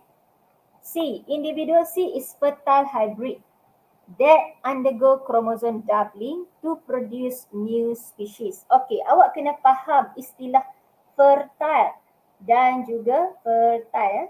Okay, dan juga sterile. Okay, ataupun ini kita panggil infertile. Dalam bahasa Melayu, fertile ni maksudnya subur, boleh hasilkan anak, boleh hasilkan offspring, boleh hasilkan gamete. Okay, dia punya sel boleh undergo synapsis, boleh split, boleh form gametes. Tapi sterile, they cannot do like infertile. Okay, so dia macam, dia mandul lah. Macam Tigon, Liger tu mandul lah, dia tak boleh hasilkan gamete. Okay, sebab kromosom dia tak boleh synapsis, tak boleh split, dia tak ada homologous kromosom dan dia tak boleh produce offspring. So dia terhenti dekat situ saja. So C is fertile, salah. C is sterile. Okay, ni dia mandul. Dia mandul, ya. Dia mandul bukan sebab bilangan kromosom dia ganjil, ya. Bukan, Dia mandul sebab setiap kromosom dia tak boleh berpasangan. Dia tak ada pairing. Okay, setiap kromosom dia berlainan antara satu sama lain. So memang betul dia akan undergo kromosom doubling, tapi asalnya dia adalah sterile. Okay, so statement ni salah sebab penyataan dekat sini. Okay, individual D is product of vegetative propagation that are fertile and able to produce new offspring. Okay, individu ni kita boleh hasilkan dia dengan cara kita buat kromosom doubling. Okay, dan kita boleh biakkan dia juga dengan cara vegetative propagation. Biasanya dalam tumbuh-tumbuhan lah kan. Sebab allopolyploidy dan autopolyploidy biasanya okay, dia berlaku dalam tumbuhan. They are common in plant compared to in animal. Yang ni betul. Ya, biasanya dia dibiakkan secara vegetative propagation pun boleh. Okay, individual is product of vegetative propagation. Okay, that are fertile and able to produce new offspring. Betul, dia fertile, ya. Viable ni bermaksud fertile. Okay, viable ni bermaksud fertile, viable. Dia produk daripada vegetative propagation. Kalau individu ni dalam pokok, okay, since dia tak boleh dibiakkan dengan menghasilkan gamete, kita boleh biakkan dia dengan vegetative propagation. Kita boleh biakkan dia juga. Okay, tapi bukan dengan cara sexual reproduction. Individu C. Okay.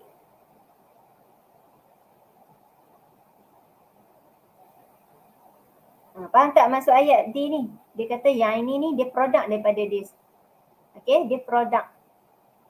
Dia anak generasi daripada yang mandul. Dia bukan, dia tak fertile, maksudnya dia tak ada fertilization. Dia masih dia boleh biak secara vegetative propagation. Okay. Which of the following is true about Klinefelter syndrome? Okay, Klinefelter syndrome, ingat Calvin Klein. X, dia terlebih terlajak. Okay, X kromosom. Dia terlebih kromosom. So kita panggil dia trisomy X. Okay. Trisomy, oh bukan. Dia bukan trisomy X, sorry class. Trisomy X ni bila dia ada, sekejap saya check. Trisomy. Betul lah dia trisomy. Dia trisomy X. Okay, trisomy. Klinefelter ni dia terlebih kromosom X menyebabkan seks kromosom dia ada 3. Okay, dia extra kromosom. X, sex kromosom. Occur when non-disjunction of sex chromosome during gametogenesis. Betul lah. Dia tak melibatkan autosom. Okay, kalau kita tengok karyotype, dia melibatkan seks kromosom X dan Y tu. Boleh jadi semasa pembentukan gamet. Dan ni betul lah. So nombor 1 betul, yang ni salah. Ploidy for this individual is 2 minus N. Salah lah sebab dia ada extra kromosom. So dia sepatutnya 2 plus 1. 2N plus 1. Kromosom number dia 47. Sepatutnya orang yang normal XY saja, tapi dia XXY. Dia ni lelaki ya, dia lelaki tapi dia ada extra X kromosom. Dia bukan perempuan. Okay, so nombor 2 salah. 2N minus 1 ini monosomi. So 2 salah. So jawapan dia B. The gamete form have an extra chromosome X. Yes, betul. Okay, jawapan dia B. Okay, next question. Which of the following statement about plasmid is not true? Okay, ni soalan yang negatif. Sengaja nak perangkat awak ya. Kadang-kadang bila not true ni dia tukar kepada perkataan false ataupun incorrect. Dia soalan mencabar dan dia nak perangkat kamu ya. So it can replicate itself, betul. Plasmid dia boleh replicate diri dia sendiri, boleh. Macam DNA replication, dia boleh memperbanyakkan diri dia sendiri. Other than bacteria, plasmid can also found in bacteriophage. Okay. Bacteriophage. Plasmid boleh dijumpai dalam bakteria saja. Okay, salah-salah. Sekejap ya.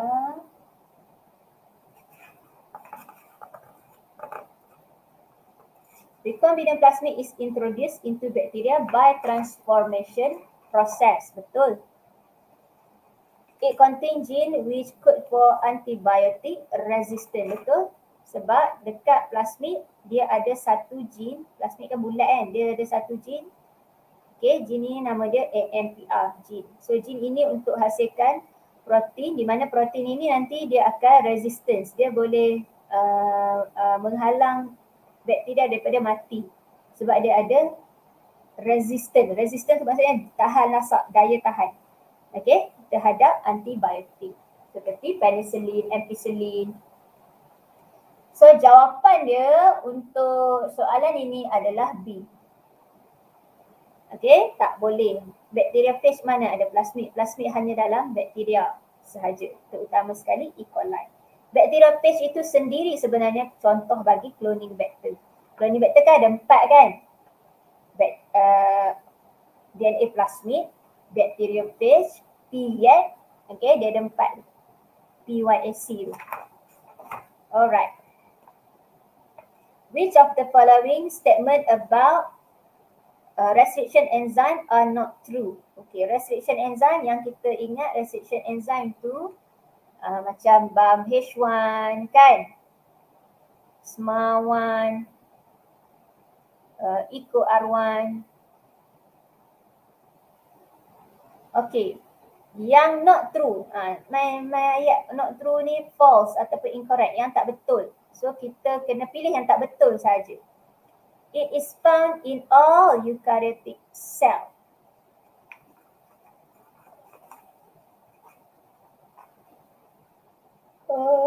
Astagfirullahaladzim. Sekejap soalan nombor berapa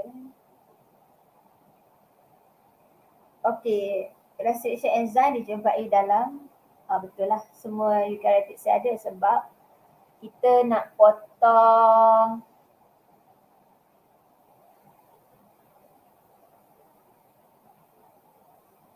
EcoR1 keluarkan daripada E. coli.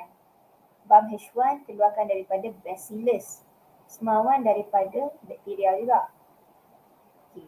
Betul ke dia ada dalam eukaryotic cell? It catalyze the formation of phosphodiester bond. Ni salah. Dia akan breakdown. Sebab dia potong DNA sequence. Ni salah. Ini dia adalah sepatutnya like DNA ligase punya function. DNA ligase nak seal the DNA, guna DNA ligase kan. So nombor 2 ni memang confirm salah. EcoR1 dikeluarkan daripada E. coli. BAM-H1 keluar daripada bacillus. Okay, tengok dekat muka surat.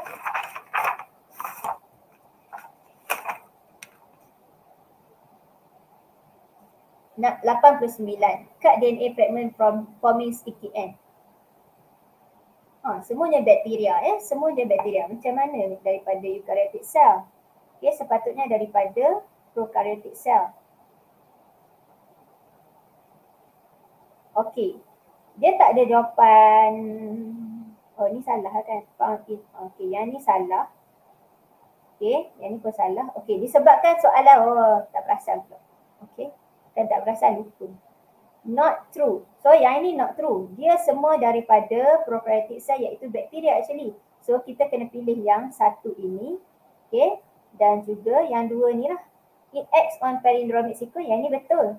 Okay. Ni betul. Tapi kita tak mau jawapan ni. Okay. Kita nak yang salah. So kita kena pilih yang salah. So jawapan dia adalah 1, 2. Tak jawapan dia. Ya, jawapan dia 1, 2. Okay, sorry ya kelas. Saya yang keliru. Bukan saya keliru. Saya penat sebenarnya. Tidur tak cukup kan. Awak jangan jadi macam saya. Okay, ada hari yang saya duduk buat kerja, tidur atas meja. So boleh bayang lah kan. Awak pun penat kan. Okay, lagi. Which of the following is correct sequence of process in production of cDNA? Correct sequence yang betul. Production in cDNA yang betul. Penghasilan cDNA. Okey, cDNA nak buat dia, kita kena reverse transcription process. Dia ada dekat muka surat. Reverse transcription process ni ada dekat muka surat 95. Okay, so dia mesti started dengan kita keluarkan mRNA. Lepas tu kita letak reverse transcription. Okay, reverse transcriptase enzyme.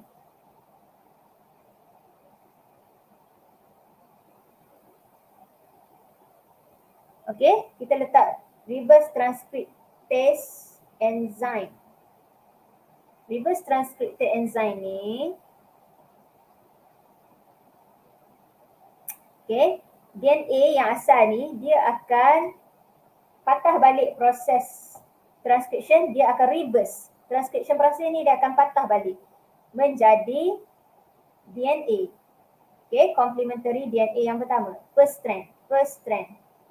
Dia buat dulu. Okay, kemudian DNA polymerase enzyme added to the synthesized second of DNA. Kita tambah enzim dekat sini, kita tambah enzim DNA polymerase supaya si DNA ni dia boleh synthesize second DNA dia, second DNA strand dia. Okay, second strand. Alright, boleh faham tak? So, dia akan membentuk kat sini double helix lah at last. Faham tak? Okay, dia jadi double helix lah. Apa kelebihan cDNA ni? Ini yang complete cDNA. Double helix lah maksudnya bila dia dah ada molekul double helix macam ni. Okay. Kelebihan dia tak ada intron. No intron. Intron tu apa dia? Intron adalah non-coding region.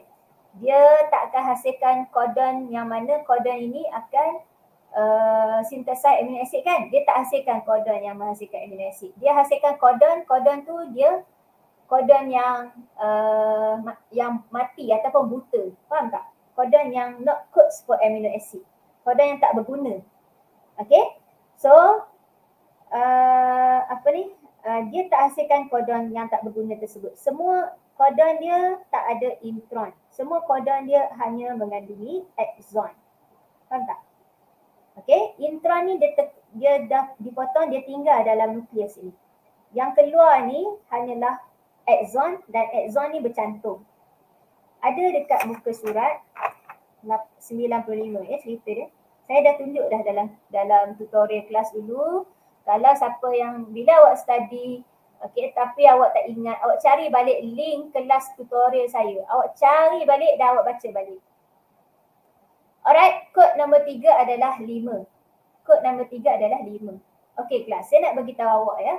Kalau awak PDPR dengan saya, kalaulah kata kita terus hybrid kelas nanti kan, tapi awak bila kelas awak pasang, lepas tu awak pergi tidur, awak pergi basuh baju, awak pasang kelas saya ni, kelas online ni, awak pergi buat kerja lain. Okay, so dia jadi macam tak dapat apa-apa lah kan, tak berkat lah, rugi. Ya, rugi sebenarnya.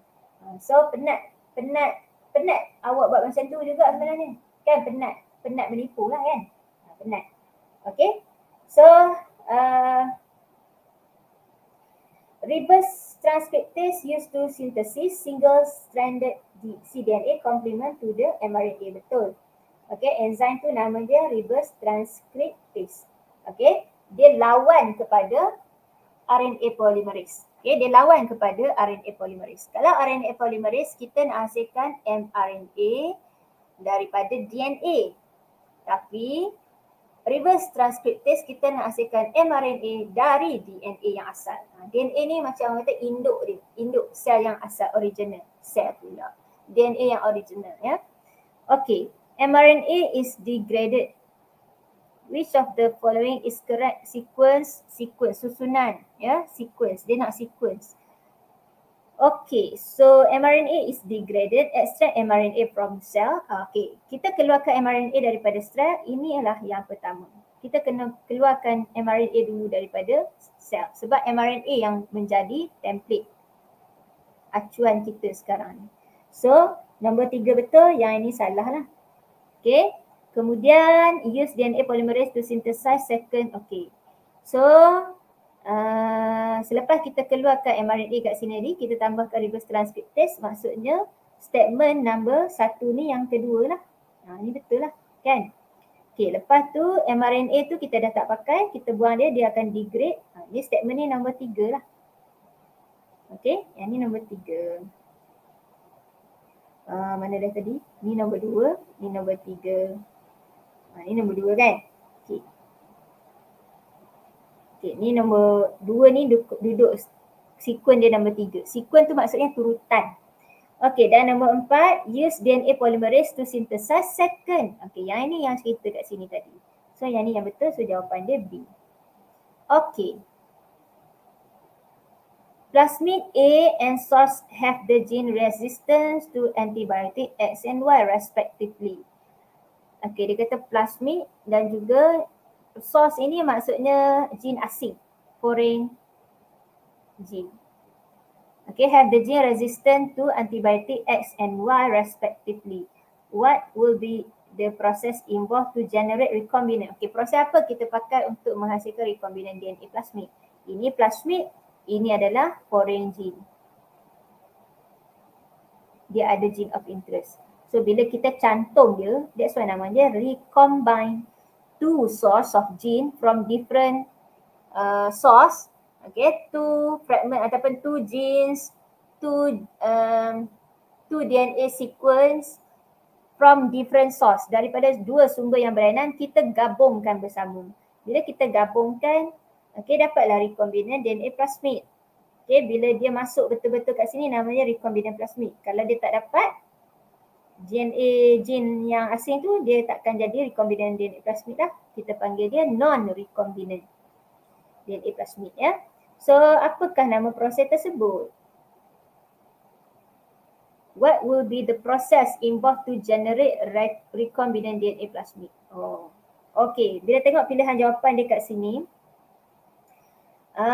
waktu nak menghasilkan recombinant DNA plasmid tu mestilah kat bawah ni kan. Dia nak kahwin ni, maksudnya dia nak combine tu kan. So tak bolehlah cliff. Sebab dia punya jawapan dia bukan satu proses yang berkait. Okay, dia nak awak cerita kat sini je. Jawapan kat sini je. So jawapan dia adalah okay, insertion, sebab kita akan pakai DNA ligase. Transformation, kita akan pindah dia dalam host cell.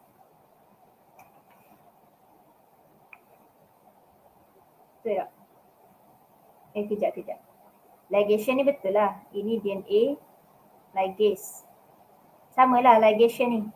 Okay, DNA ligase. Restriction cleave kita nak buka dia kan. Yang ni kita pakai restriction enzyme. Okay, kalau transformation tu kita nak cloning dia. Kita nak memperbanyakkan dia. Kita nak cloning. So soalan dia bukan tanya untuk cloning. Soalan tanya, okay, nak menghasilkan rekombinan DNA je. Kat sini je. So kita kena open the plasmid. So kita kena cleave lah. Okay. Dan lepas tu kita kena seal balik. Kita ligate balik guna DNA ligase. Kita ni ada dekat muka surat 92. Faham? Okay, so jawapan dia A. Which of the following is true regarding screening by using antibiotic and SKOR? Okay, screening ni muka surat 93. True, yang betul. By using antibiotic and SKOR. So dalam petri dish dia mengandungi SKOR, okay, dan juga antibiotik. Okay, dalam ni juga dia ada agar. Agar tu macam jelly lah makanan yang ada sucrose ya. Dia juga agar, SKOR, antibiotik. Okay. Dia ada benda ni lah. Okay, so dia kata kat sini yang betul semasa proses screening ini. Kita nak buat screening ni namanya adalah blue white screening. Okay, screening nak pilih biru ke putih? Kita pilih putih kan. So, bacteria contain plasmid with intact let Z gene will form the white colony. Salah. Intact bermaksud let Z gene yang tidak rosak. Okay. Intact let Z gene ni, let Z gene yang not accept any foreign gene. Okay, dia tak terima apa-apa foreign gene. So plasmid ni adalah non-recombinant. Plasmid yang kita tak mau. Okay, kalau ikut awak tengok balik saya punya tutorial, siapa yang selalu tidur-tidur dalam kelas saya, okay, cilut-cilut kelas saya. Sekarang ni adalah masa yang saya tahu awak akan panik. Okay, that's why cara dia awak pergi buka balik saya punya tutorial saja, saya tajuk tersebut ya. Pergi buka balik, cari balik kalau awak tak faham ya. Baca balik, cuba faham balik ya. Okay, so awak kena gunalah setiap saat awak begitu berharga. So pastikan apa yang awak buat tu adalah kualiti, berkualiti. Setiap saat awak exam pula. Awak buat revision tu setiap saat, setiap minit awak tu adalah berkualiti. Okay, berkualiti ya. Stop main handphone, stop main PUBG ke, stop main awak punya game ke, ya, stop lah berjalan-jalan, okay. Stop lah awak buang masa, stop ya. So awak kena, don't give up lah ya, do your best. So awak kena baca balik apa yang saya kata ni. Okay, plasmid ini sebenarnya bila kita potong dia dekat kawasan, kan dia adalah DNA kan. So semua kawasan DNA ni sebenarnya dia adalah gene. So dia ada kawasan ni kita panggil let Z gene. Let Z gene ini masa kita cleave dia, masa proses kita nak buka dia, kita potong dia kan, dia membentuk sticky end ke ataupun blunt end ke, dia potong kat sini. Okay, so let Z gene ni akan terbuka. Okay, dia akan terbuka. So bila kita bila kita insert dengan foreign gene between the let Z gene. Maksudnya kita masuk dekat kawasan let Z gene. Faham tak?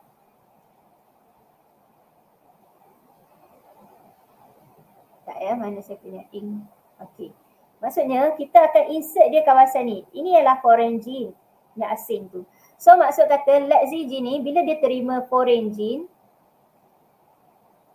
dia akan jadi recombinant DNA plasmid yang telah recombine, yang telah inserted dengan foreign gene. Faham tak? Okay. So yang satu lagi, jenis satu lagi macam mana? Yang dia kata intact ini bila dia not accept any any foreign gene. Contohnya kita buka juga dia. Kita potong juga dekat kawasan leg ZG ni. Cuma dia bercantum balik. Dia intact back. Dia cantum balik.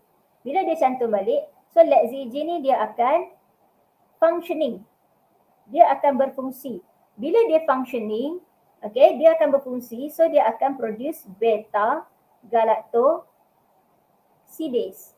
Beta galactosidase boleh tukarkan, boleh hydrolyze S-gal daripada warna putih, okay, menjadi blue. Faham tak? Okay, beta galactosidase ni dia boleh hydrolyze makanan bakteria tadi daripada warna putih jadi warna biru. Okay, that's why kita tak mau dia. Kita nak yang ni. Okay, so kita nak bakteria yang mana dia ada recombinant DNA plasmid, di mana this bacteria colony ni dia tak boleh hydrolyze the S-gal. S-gal akan remain white color. Okay, so kita nak kumpulan yang ini. Okay, that's why kita tak boleh terimalah jawapan satu ni. Bacteria cell with, okay, kita tengok dua pula. Bacteria cell with recombinant plasmid are resistant to antibiotic and are unable to hydrolyze S-gal. Betul. Okay, bakteria ni dia ada plasmid. Okay, dia ada plasmid. Dan di sini dia ada AMPR gene.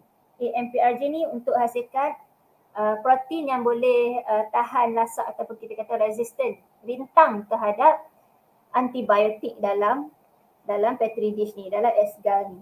So bakteria yang ada plasmid macam ni, okay, dia survive. Okay, bakteria yang dapat plasmid ni ataupun plasmid ni, bakteria ni dia survive sebab dia ada AMPR gene. Tapi bakteria yang tak dapat apa-apa langsung, non-recombinant, dia tak dapat, ini non-recombinant DNA plasmid ya. Okay, yang ni ya. Ni yang ni. Okay, ada bakteria yang tak dapat, yang ni tak dapat, yang ni tak dapat, yang ni pun dia tak dapat. So bakteria tu, koloni dia tak hidup, dia mati terus. Faham tak ya? Kalau kat sini koloni ni dia hidup. Koloni yang ni warnanya adalah white. Koloni yang ni blue. That's why blue white screening kita tak ambil yang blue. Kita tak mau yang koloni yang blue. Tompok yang biru ni kita tak mau. Kita nak tompok koloni yang putih. Faham tak? Okay. So kita buanglah bacteria cell with recombinant plasmid are resistant. Okay, yang ni betul lah kan? Ini betul lah. Statement yang dua ni betul lah. Okay. Antibiotic will prevent the growth of bacteria without plasmid. Antibiotic will prevent the growth of, okay. Bakteria yang tak dapat apa-apa plasmid dia tak dapat, so dia tak hidup. Okay, yang ni betul. So jawapan dia C. Okay, next question. Which of the following is not true? Okay, ni soalan negatif lagi. Soalan negatif ni dia nak perangkap kamu sebenarnya. Okay, so dia kata sini, which of the following is not the uses of recombinant DNA technology. Bukan kegunaan, bukan kepentingan recombinant DNA technology. To produce crop with herbicide resistance. Okay, yang ni betul. Menghasilkan tanam-tanaman yang rentang terhadap racun perosak. Kita sembur racun dekat pokok, kita tak mahu pokok tu mati. Kita nak serangga yang dekat dia je yang mati. Jadi kita buat semburan itu, racun perosak itu, kita buat yang ada gene yang boleh bunuh serangga, bukan bunuh pokok. So kita buatlah, kita pindahkan bakteria yang ada gene herbicide resistant ni, kita pindah dalam pokok. Faham tak? Okay. So tak apa, yang itu dia dah buat daripada syllabus in detail. Tapi itulah tujuan kita buat DNA teknologi ni, recombinant DNA teknologi ni, supaya kita boleh pindahkan gene yang rintang terhadap racun serangga ni, kita pindah dalam pokok. Okay. So yang ni betul lah. Tapi ini bukan jawapan dia. Okay, B pula, to clone the sheep for better milk and meat and milk. Okay, ini bukan recombinant DNA teknologi. Ini proses cloning. Ini bukan recombinant DNA teknologi. Kita tak ada gabung-gabung DNA. Masa nak buat dolly tu, kita tak ada gabung-gabung DNA. Kita ambil DNA dia daripada mak dia, kita clone kan, kita perbanyakkan. That's why dia jadi sebiji macam mak dia. Okay, so jawapan dia B lah. To enhance the growth rate of Atlantic salmon, betul. Kita masukkan gene di mana gene tu boleh hasilkan enzim untuk growth hormone. So growth hormone tu akan kita insert dalam badan ikan salmon. So ikan salmon tu akan cepat membesar. Okay, pernah dengar tak growth hormone? Hormon pertumbuhan badan kan? Okay, next, to produce bacteria which can clean up the oil spill. Ini pun betul. Okay, kita nak bersihkan pertumbuhan minyak dekat laut ya. Kita hasilkan bakteria yang boleh break down karbon dan hidrogen. Ya, kita alter dia punya gene. Okay, so individu ni kita panggil GMO, Genetic Modified Organism.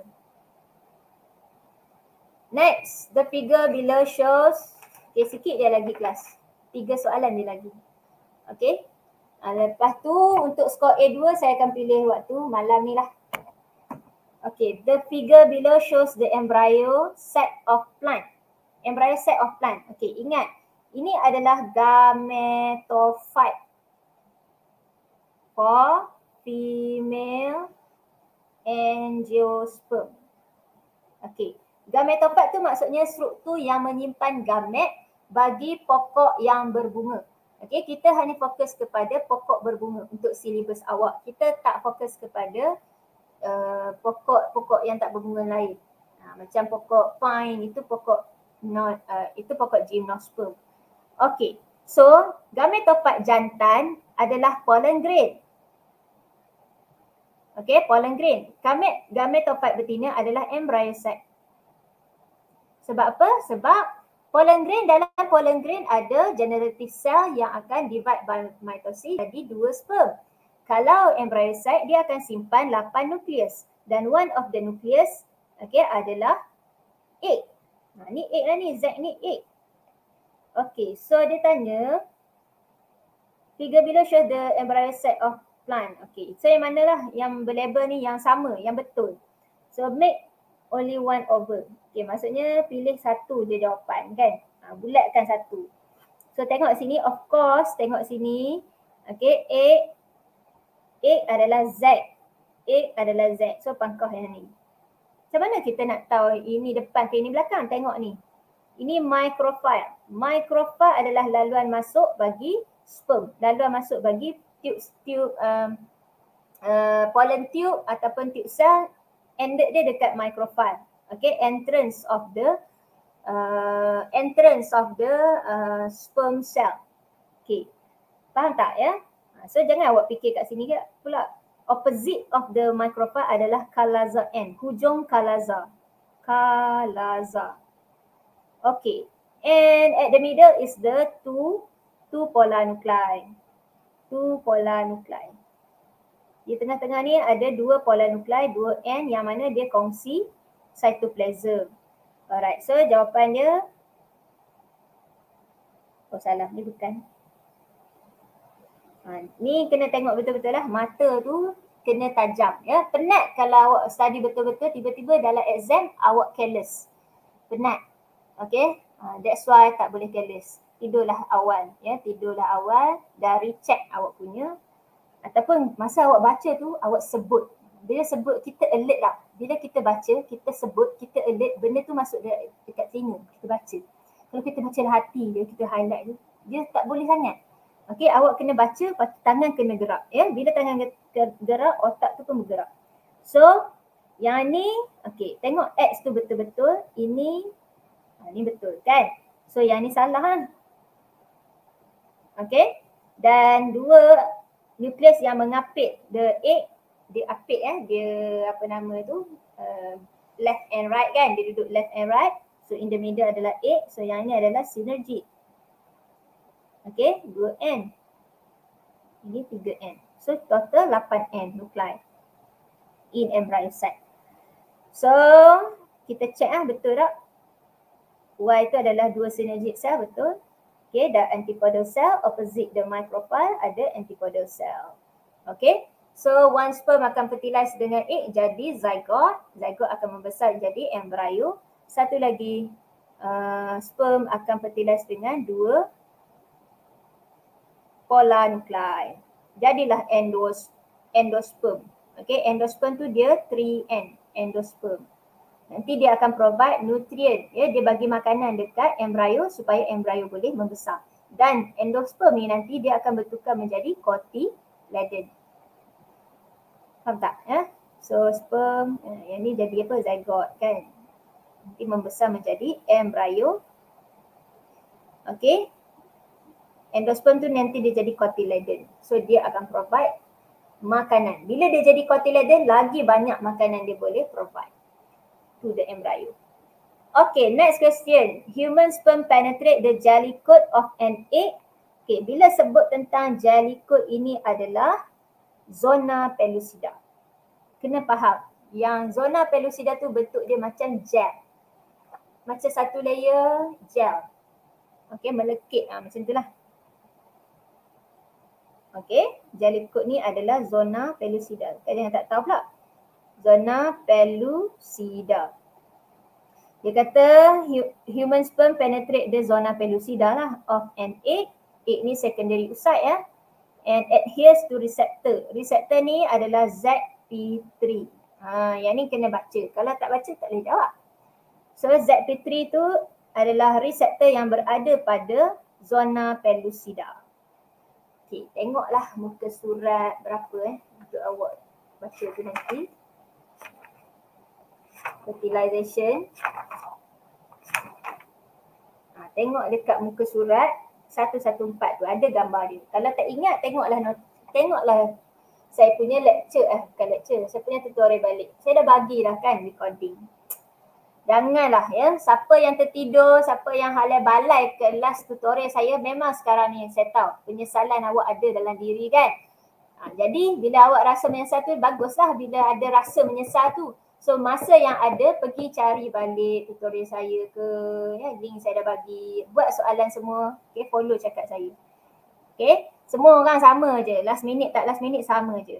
Okay, so dia kata sini,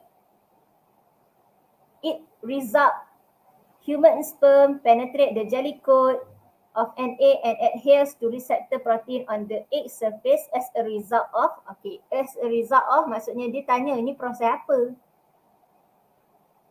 Okay, dia tanya proses apa? Proses apa bila humans penetrate the jelly coat zona pellucida ni, kemudian melekat dekat receptor ni, proses apa sebenarnya? Okay, tak mungkin cortical reaction, tak boleh. Okay. Removing cholesterol, glycoprotein and protein from sperm.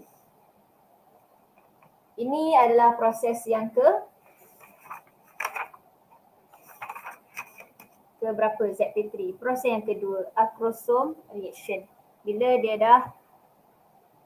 dia melekat dekat ZP3, nanti dia akan trigger dia punya acrosome depan ni akan pecah. Kan sebab depan ni ada akrosom kan. So bila dia attach dia ZP3, dia dah tekan loceng, dia dah remove dia punya membrane yang akrosom ni. So dia akan release lah dia punya hyaluronidase enzyme. Okay, kata ni kan neko dia. Okay, so dia akan pecahkan. Itu adalah proses acrosomal reaction. Cortical reaction salah. Cortical reaction bila hardening the zona pellucida. Dia depolarization berlaku kan. Dia pecah dia punya cortical granule.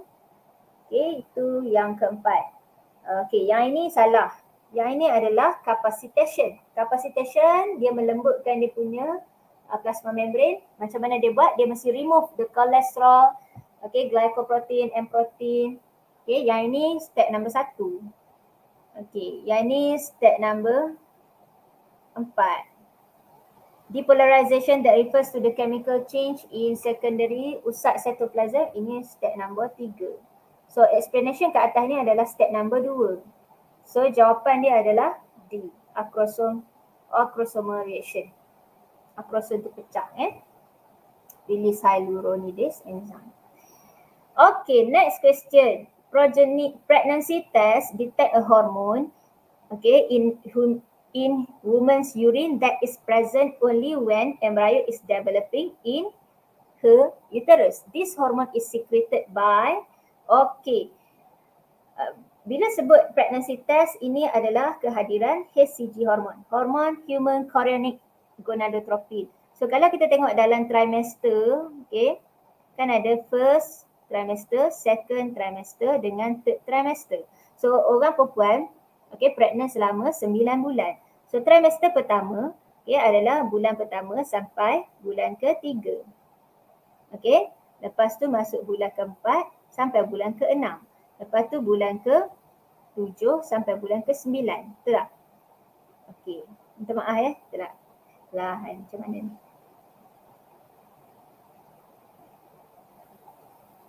1, 2,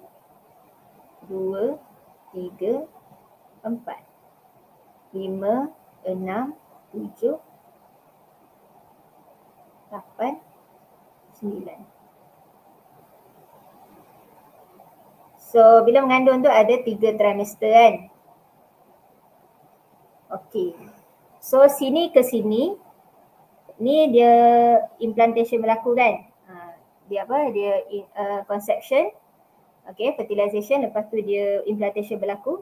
So sini ke sini first trimester, sini ke sini second, sini third trimester.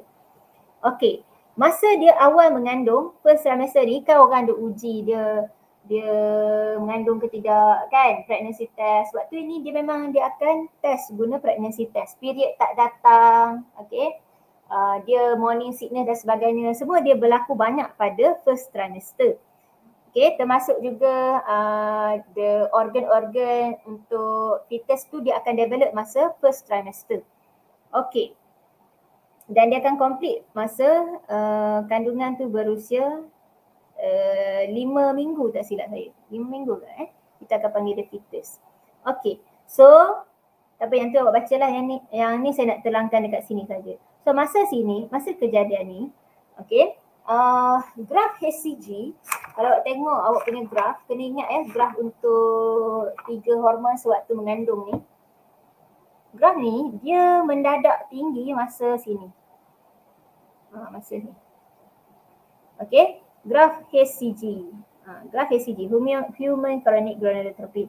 Okay, masa first trimester placenta tak terbentuk lagi. Okay, yang sustain, yang bertahan, yang merembeskan estrogen dan progesteron hormon supaya endometrial wall tu kekal tebal, kekal kuat adalah corpus luteum. Okay, corpus luteum yang buat kerja. Ni, masa 4 bulan pertama, 1, 2, 3, 4, ini adalah corpus luteum yang buat kerja. Corpus luteum yang rembeskan, okay, estrogen and progesteron. After masuk bulan ke-4 dan ke atas, ini barulah placenta akan take over. Faham tak? So sebelum placenta take over, dia akan develop masa corpus luteum ni, dia develop juga chorion. Okay, masa ni chorion dia tak boleh lagi buat kerja rembeskan progesteron dengan estrogen. Dia hanya mampu keluarkan HCG. Bila chorion ni jadi placenta, okay, barulah placenta boleh take over kerja corpus luteum to secrete estrogen and progesteron. Okay, therefore masa chorion belum jadi placenta lagi, chorion ni dia mengeluarkan HCG. Masa dia muda, dia akan keluarkan HCG. Tapi bila dia dah tua, dia dah jadi placenta, dia akan keluarkan estrogen dan juga progesteron dekat sini sepanjang mengandung. Faham tak? Okay, corpus luteum ni dia bertahan untuk 4 bulan je. Bila berlaku implantation kan, dia bertahan untuk 4 bulan je. Kalau tak berlaku implantation, corpus luteum dia bertahan 2 minggu. Okay, 2 week kalau no fertilization. Tapi kalau ada fertilization, 4 bulan, 4 months. Ya, ini corpus luteum. Corpus luteum ni dia sangat-sangatlah orang kata apa, banyak fungsi dia ya. Okey. So Corpus lutein juga dia akan dikekalkan bentuk dia oleh LH. Okay, untuk maintain dia ni LH lah. Okay, begitu juga HCG. HCG ni akan stimulate corpus lutein untuk bertahan. Okay, supaya dia maintain lah, HCG ni akan maintain corpus lutein. Okay, boleh faham? Alright, so apa jawapannya? This hormone is secreted by HCG, detect hormone hormone yang detect dalam human urine that is present only when an embryo is developing in her uterus. Okay. Okay, jawapannya trophoblast. Okay, trophoblast ni adalah sel di dalam chorion. Sel in chorion. Nanti dia jadi chorion, dia akan burrow. Tahu burrow? Burrow tu maksudnya dia akan gali dalam endometrial wall untuk dia melekat pada endometrial wall. Trophoblast dia jadi chorion, chorion nanti dia jadi placenta. Ui, panjang cerita. Okey, jawapan dia B.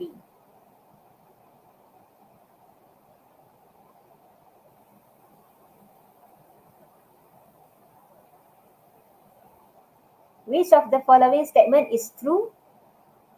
Developing sperm undergo meiosis in seminiferous tubule. Okey, ni dia cari yang betul pula kan? Soalan tadi pun betul kan? Okey, ni cari yang betul. Ni bukan soalan negatif. So, nak cari yang betul, developing sperm undergo meiosis in seminiferous tubule. Developing sperm undergo meiosis. Developing sperm undergo meiosis. Sperm undergo meiosis. Dah jadi sperm pun dia undergo meiosis. Macam tu ke? Developing sperm undergo meiosis in seminiferous tubule. Tak boleh lah kan? Dia dah jadi sperm. Macam mana dia nak undergo meiosis lagi? Dia dah jadi produk akhir. Okay, dia tak boleh lah. Betul tak?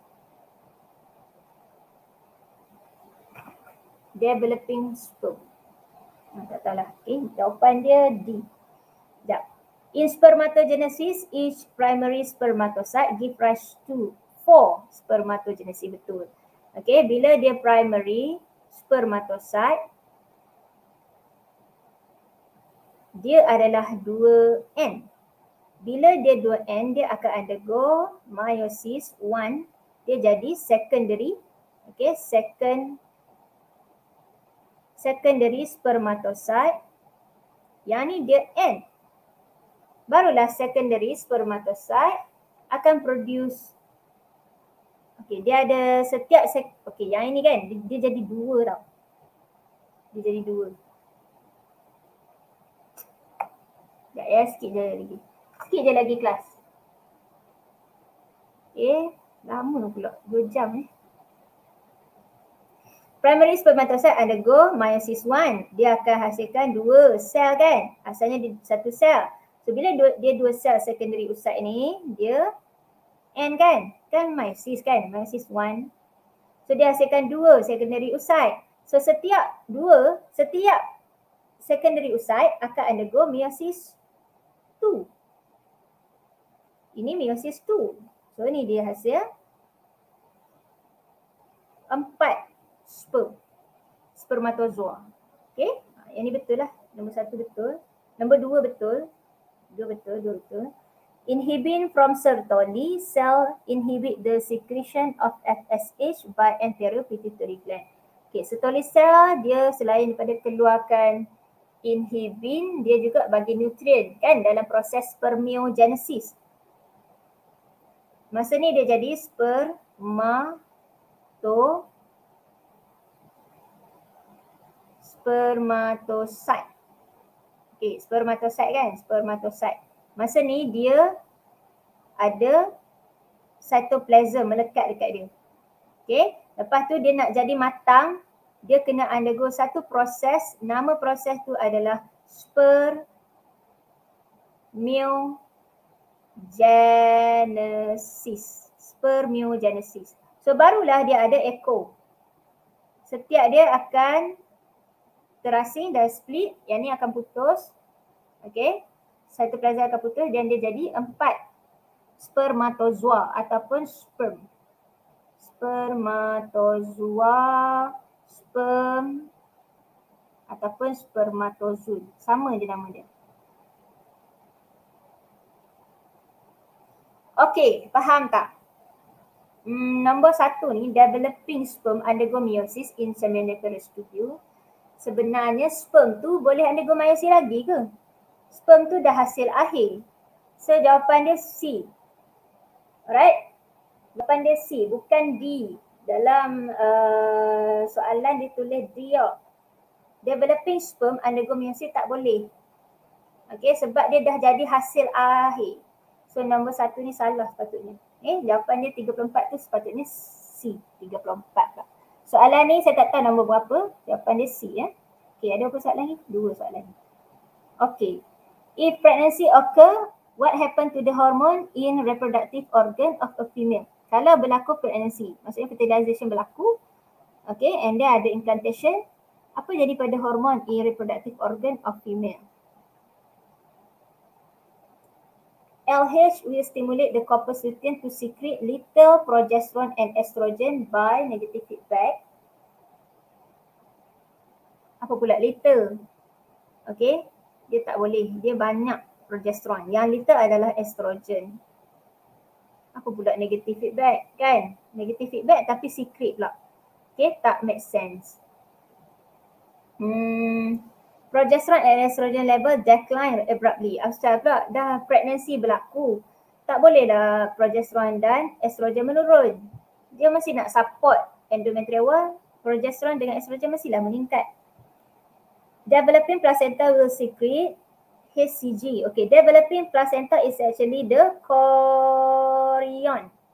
Chorion yang belum mature, yang belum matang. Kita panggil chorion yang belum matang pula. Placenta yang belum matang kita panggil dia chorion. That's why nama dia chorionic.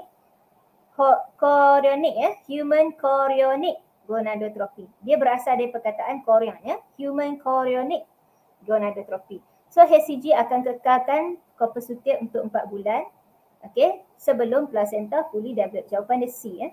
When the concentration of progesterone estrogen is high, it will enhance. Okay, ni salah.